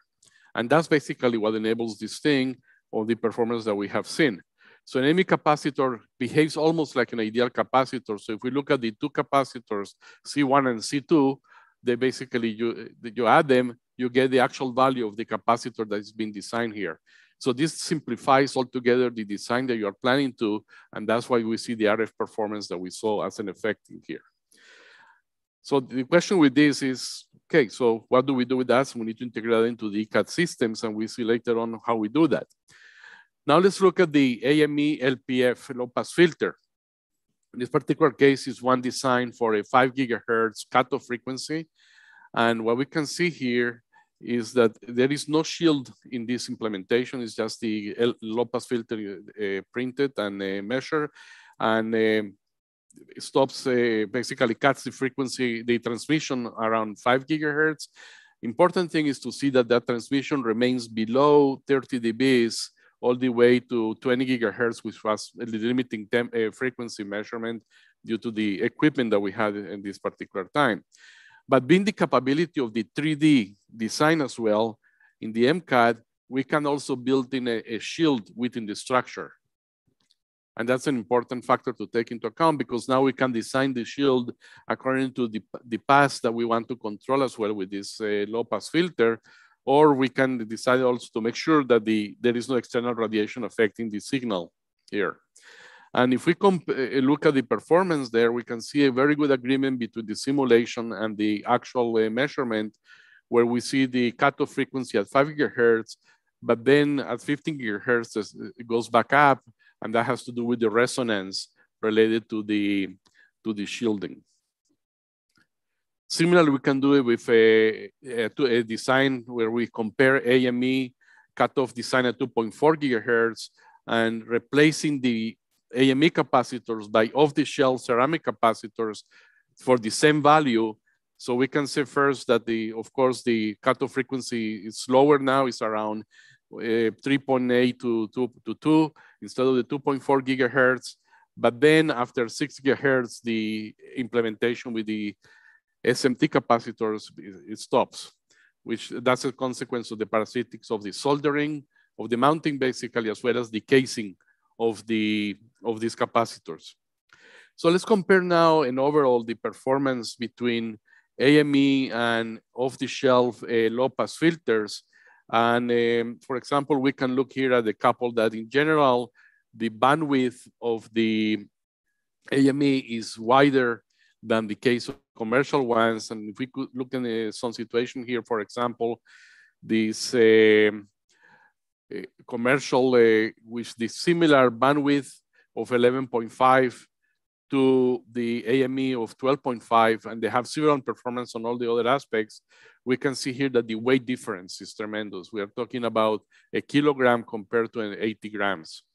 And it's likewise in some of the other cases. And this is because of the structure is all embedded and is naturally designed there to be light. So this is a feature that is actually very important for the commercial applications, especially the micro and nano satellites that are being designed.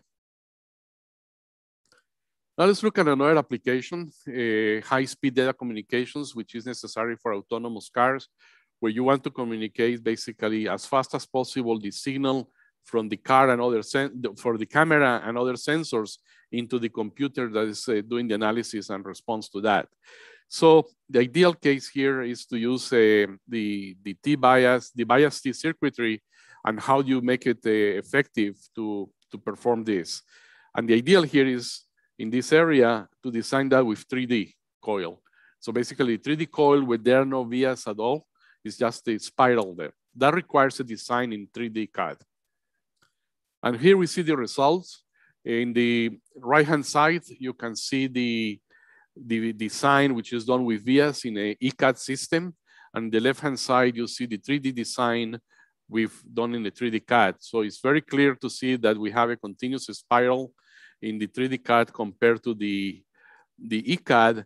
But for the same cross-section, the area cross-section of these two designs, we see that the inductance is higher for the 3D versus the VIA design case. The DC resistance is slightly lower, but the normalized Q factor is, we can see there is much better. And the impact on the transmission line in the case of the 3D is less than 2 dBs compared to the over 9 dBs for the VIA case. And this is just prior to even further optimization. But the importance here is that if we design these elements in the 3D CAD, we need to bring also the electronics in place to take advantage of elimination of cable connections as well as parasitics that could happen in that case.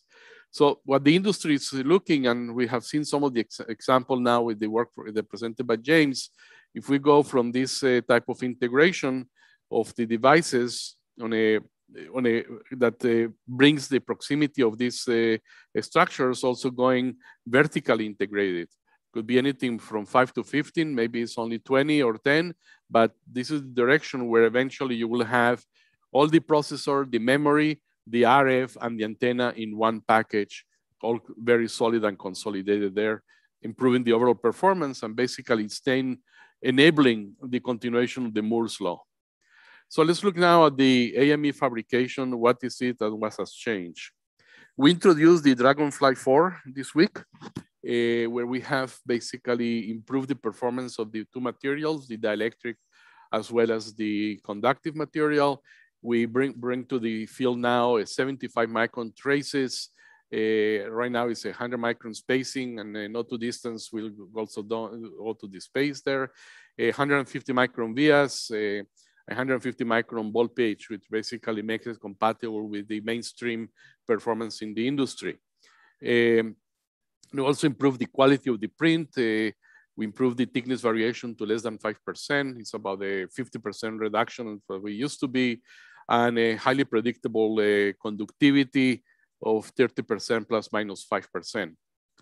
So I think this is just covered previously, so we skip in given time, but here you can see some example of a plated through hole in your right-hand side, or vias and traces, which are basically very solid and straight on this performance, looking at this cross-section, but also improve the quality of the print. We eliminated sources of defects that could come from other parts of the process, and improve altogether the yield. Here you have some other cross-sections where you can see some micro vias as well as traces, all manufacturing very nice and solid performance. Here you can see basically what we talk about, the 30% plus minus 5% on repeating the conductivity of these traces and the stability. And we focus basically on ensuring a statistically valued performance of the manufacturing that we enable to do here for this process. And basically, for comparing the Dragonfly it was a Dragonfly 4 there, 2 versus the 4 plus 5. We can see here basically that in the Dragonfly 4 and the flight software, we are doing effective rendering. And this is an important factor that enables the 75 microns, is the rendering and that is used for that. And then the ability to basically control the pixelization, where do you place this line in the process. Because for some of you who attended yesterday morning, yesterday afternoon, we explained that the positioning can shift the width of the trace if you are not within the pixelization that is designed. So that's another improvement that happened here, because prior to that, we have a situation where you design 75 microns, but in some places came out close to 90 microns. So that's also a problem that has been resolved and put in place. The flight suite is solutions from design to fabrication. Let's see what it is. And basically, you can realize that this is some of the things that enable what James presented before with the PLL. So basically, it's a way to streamline the AME process and a holistic approach to bring the design, the engineering, and the printing. So we'll start, for example, the fact that we need to have design rules in place so that the design that the electrical engineer does corresponds to what can be printed, produced, fabricated in the system. But this is quite a task to do it manually. So we have automated that. And part of this comes into the overall family of software that it constitutes the flight software suite, coming from the design, which includes the flight check that enables the ability to bring the design rules into the ECAD applications, and the flight plan that basically enables this is for the first time a regular integration, basically, or transfer from an ECAD design into a mechanical 3D design. And we'll see some more details on that later on. Then we have the pre-production of the flight control, which for those who are familiar with the PCB manufacturing, is equivalent to the CAM, but it's all internally here into this system. And then the operating system of the Dragonfly, which has the improvement to be able to control the rendering that is done in the in the flight control. So in this flight software suite, how it operates, basically we have the ECAD and we bring the flight check, which basically is a rule-based design validation that reduces any design errors, and that basically is being integrated or uploaded into the ECAD system, and then the designer can use based on his methodology. Some of them basically applied right now, real time during the design. Some others do it at the end after the design, but the flexibility is there. Important thing is to integrate it into the ECAD. From the print point of view, from here, if you design that this is just an ECAD design, you can go directly to the flight control, where basically you generate the job and then go to the printer. If we want to then do an integration with 3D CAD, we use the flight plan, which basically consists of plugins that get installed in the ECAD and the mechanical 3D CAD. And this is done so that the design engineers continue working in their known environment. So you need to create a new environment, a new interface. And basically, when you have your 3D CAD, you basically transfer it, your ECAD to the 3D CAD. And the design is such that as you are doing the integration and optimization of this design, if you need to take your ECAD component and re-optimize it or change something, because as you integrated, you decided that there is something else that needs to be changed there, you can send it back to your ECAD, okay? And then back to your 3D CAD for final integration, or you can do that as many times as necessary, and then basically send it to print. We're using all these standards in the industry for communication on the standards between ECAD to the flight control, or as you go into the 3D MCAD, all the way to the using STLs to the 3D printer. So in the flight check, rule-based design, as we said, you take the import of an existing standard ECAD into our flight check. You validate automatically and correct any variations that have relative to what we have in the flight check. Then you import that modified to the ECAD. Today, what we have released this week is the support for Altium and Cadence Allegro. And in the roadmap, we are going to release Mentor Expedition and also Zuken R8000. So let's see how this thing works. Basically, here is when you start in the Altium, you download their design rule checker file that they have in there. Then you go and check the designs and again the rules in the flight check. Then you basically take all the corrections that you may need to do there if necessary. The system will go through that and confirm them.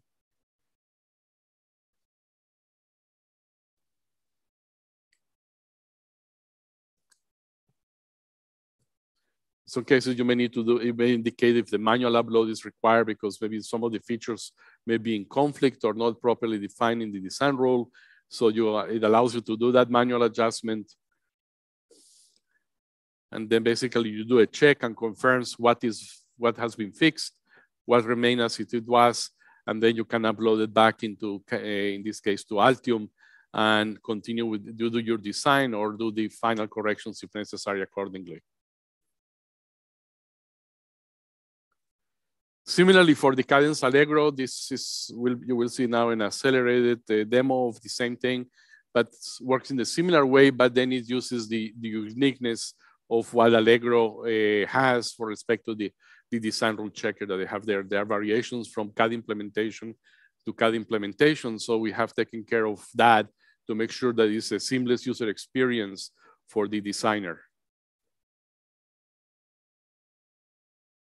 But you can see that basically the application, the interface of the checker is the same in that sense from the correction and adjustments it works the same way.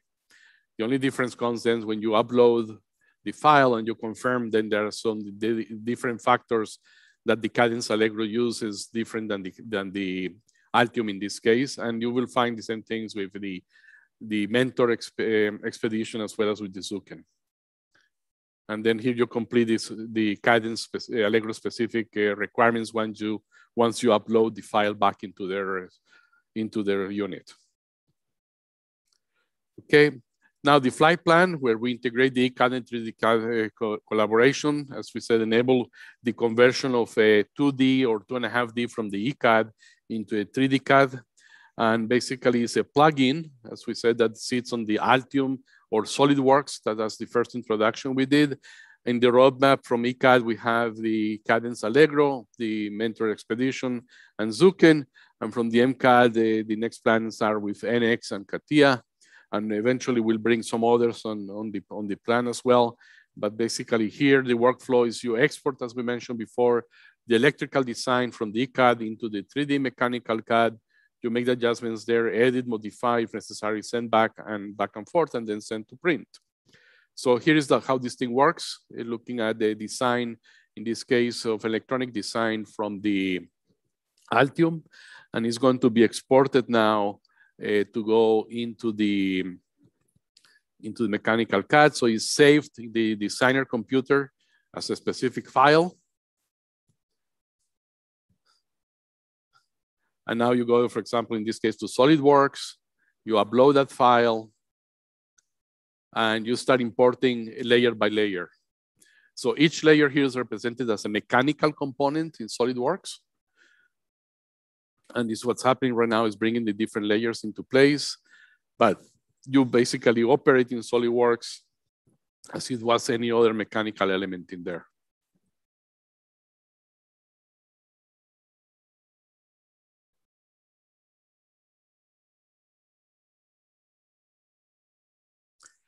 Or if you want, for example, you cannot design a coil, as we said before, effective coil in the Altiums or basically the ECAD.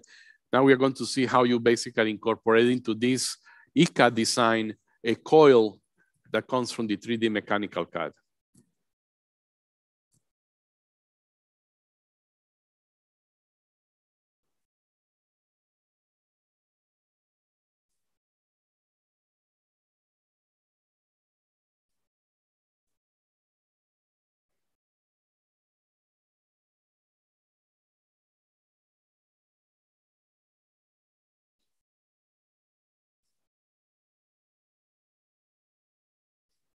So what is defined here is the length of the coil and the diameter of the coil. And now it's just going to basically insert it. And here it is. So this is the previous electronic design now, including a 3D mechanical design integrated all together. And in this case, ready for print. So basically, just to illustrate, you can have here, for example, a 13-layer ECAD design. And then you can look at layer by layer, do the inspection in the 3D, and decide basically you need to connect to an in-between layer. This is a capability enabled together by doing this type of integration. Because, for example, in the previous case, you can decide that Instead of connecting on the top or in the bottom, you want to connect right in the middle, because that's the functionality you need in supporting basically what we saw before from James. So let's see how the flight plan can help us optimize PCBs. What can you do when you take a PCB that has been used as PCB, or hopefully very soon start designing that from a PCB, make it the AME capabilities that you can bring to solve certain problems and reduce size and improve the effectiveness of that design. So this is actually a commercial available board today that is a product of Semicron here in Germany, and is part of a DC motor controller circuitry. So as such, the top right corner of that is the area of the I/O for the current. And because it's that, you have resistors there to cut down the voltage as you go into the board. And you basically, as a consequence of that, you have a potential of creepage, as an example. So what has been done here also to make it lighter is design a board like this, okay? Where basically in the middle, you can see the areas that basically reduce the weight altogether, and both vertical and horizontal, and basically create a structure that you don't need the rest of the material at no cost, because this is naturally printed simultaneously. The other factor here is very important here with respect to the creepage area, where by adding these vertical walls around the three areas of potential creepage, but keeping consistent with the IPC 60664 standards on the distance between 2 points in the creepage. So basically, the size was reduced by 50%, but the distance remained consistent with the standard by going vertical, okay? So this is quite a unique way of making things smaller, lighter, and stay in compliance with the IPC standards required for electrical performance. In this case, the safety of creepage. Another thing that was done here is the creation of these elevated structures or recessed structures in the mounting for the EMC, as well as the overall mounting of the board in the overall structure they were doing here. And this has to do with the behavior that is used sometimes with the tools that you use to mount the boards on the final product. The tools can slip from for example, if it's a screw, it can slip and therefore damage the finish of the product, damage the traces. In this case, these walls will make sure that if the tool slips, it remains confined and doesn't create a damage. So this is basically what in this case, Michael Schleicher from Semicron has been thinking on how to do these things. So basically simplify the designs, make it more effective, lighter, as well as manufacture in a way to reduce the waste that they have on boards when they get damaged during assembly. I have that board here in my hands if somebody wants to see it afterwards. So now the flight control. The flight control takes care of basically the CAM or the pre-production and setting of the job to print. And it basically creates the overall workflow and supports simultaneously 2D prints as well as 3D prints. So you can do both of them regardless of the thickness of them or the height. So let's see here an example of that in operation. Basically, you're selecting the files that you want to print, and it's just doing the rendering right now. Place it there, and then you can manipulate it and do some 3D adjustments in there if necessary. And then move it into place and step and repeat it if that's what the requirement is. Basically, the requirement is to print 3 of these. You step and repeat it in place and just set it, sets it there. And then you can add yet another complete different part. Could be a 3D, the cube, for example, that we saw before, but also allows you to do the stack up and the bias analysis and make sure that everything is in line with what is required to be printed.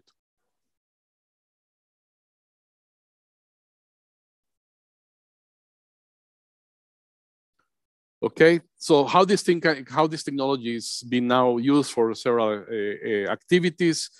with different customers.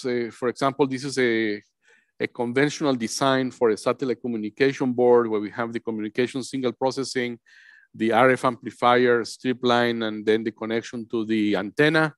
And by the use of the AME technology, basically what we can do here is create a coax in there and do the same thing, but now it's all in one single board, no additional assembly required. And you can see here the features of being able to even do a burn, a turn 90 degrees up in this case, even shielded. Okay. However, there are other concepts that have been considered or actually implemented as the elimination completely of this coax cable by being able to have the proper ground design, the antenna in one side of the board and the electronics in the other side with the proper connection in between. And actually there is a board like that right now in the International Space Station exposed to the space, looking at analysis, how the UV radiation as well as the atomic oxygen in space could affect the electronics of AME in space. And this is the work that has been done it's public knowledge. It's been done with cooperation with L3Harris and Space Florida. And we are waiting for this board to come back in about 2 months, and then we'll do the analysis. So as we saw, the guys who saw the presentation from Michael Schleicher yesterday, and things that also Hensel was talking about, direct connections and all that between chips and different structures that are being now enabled by this integration. And also basically you can create twisted wires. And here you can see basically an example of a printed, in this case, a triple twisted wire. I cannot disclose the application exactly for this because it's from a customer that allows us to show this, but not exactly what has been done with that. But this is the capabilities that basically the integration between ECAD and mechanical CAD will enable now to create unique solutions for the multiple challenges that we have, even from cyberspace security all the way to being effective with the integration of components and increase the speed of the response to the devices. And we saw this before, but basically it's a summary of the original PLL board, how they slice into 3 elements integrated into what looks in principle like maybe a refinery, but it's actually an AME with no VS and all just a series of coax and direct wiring from a point to point. So in summary, the Fly suite of applications enables the ECAD and the 3D mechanical CAD integrations.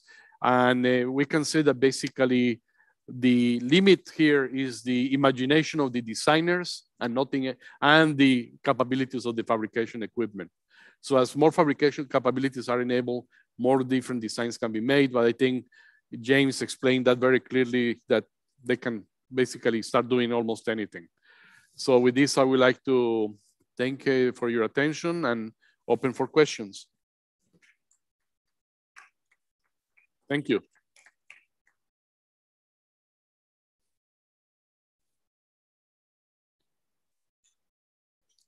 Okay, so no questions. I'll just a second. I'll thank everybody for the attention, and I thank you again, Productronica, for allowing us to have this 2-day seminar, because we are trying to basically bring the attention of what AME can do, because the industry is telling us that this is the direction to go. We saw that from the presentation from Yol as well, that they see where this thing can affect and improve the performance altogether and stay in line with Moore's law. Thank you.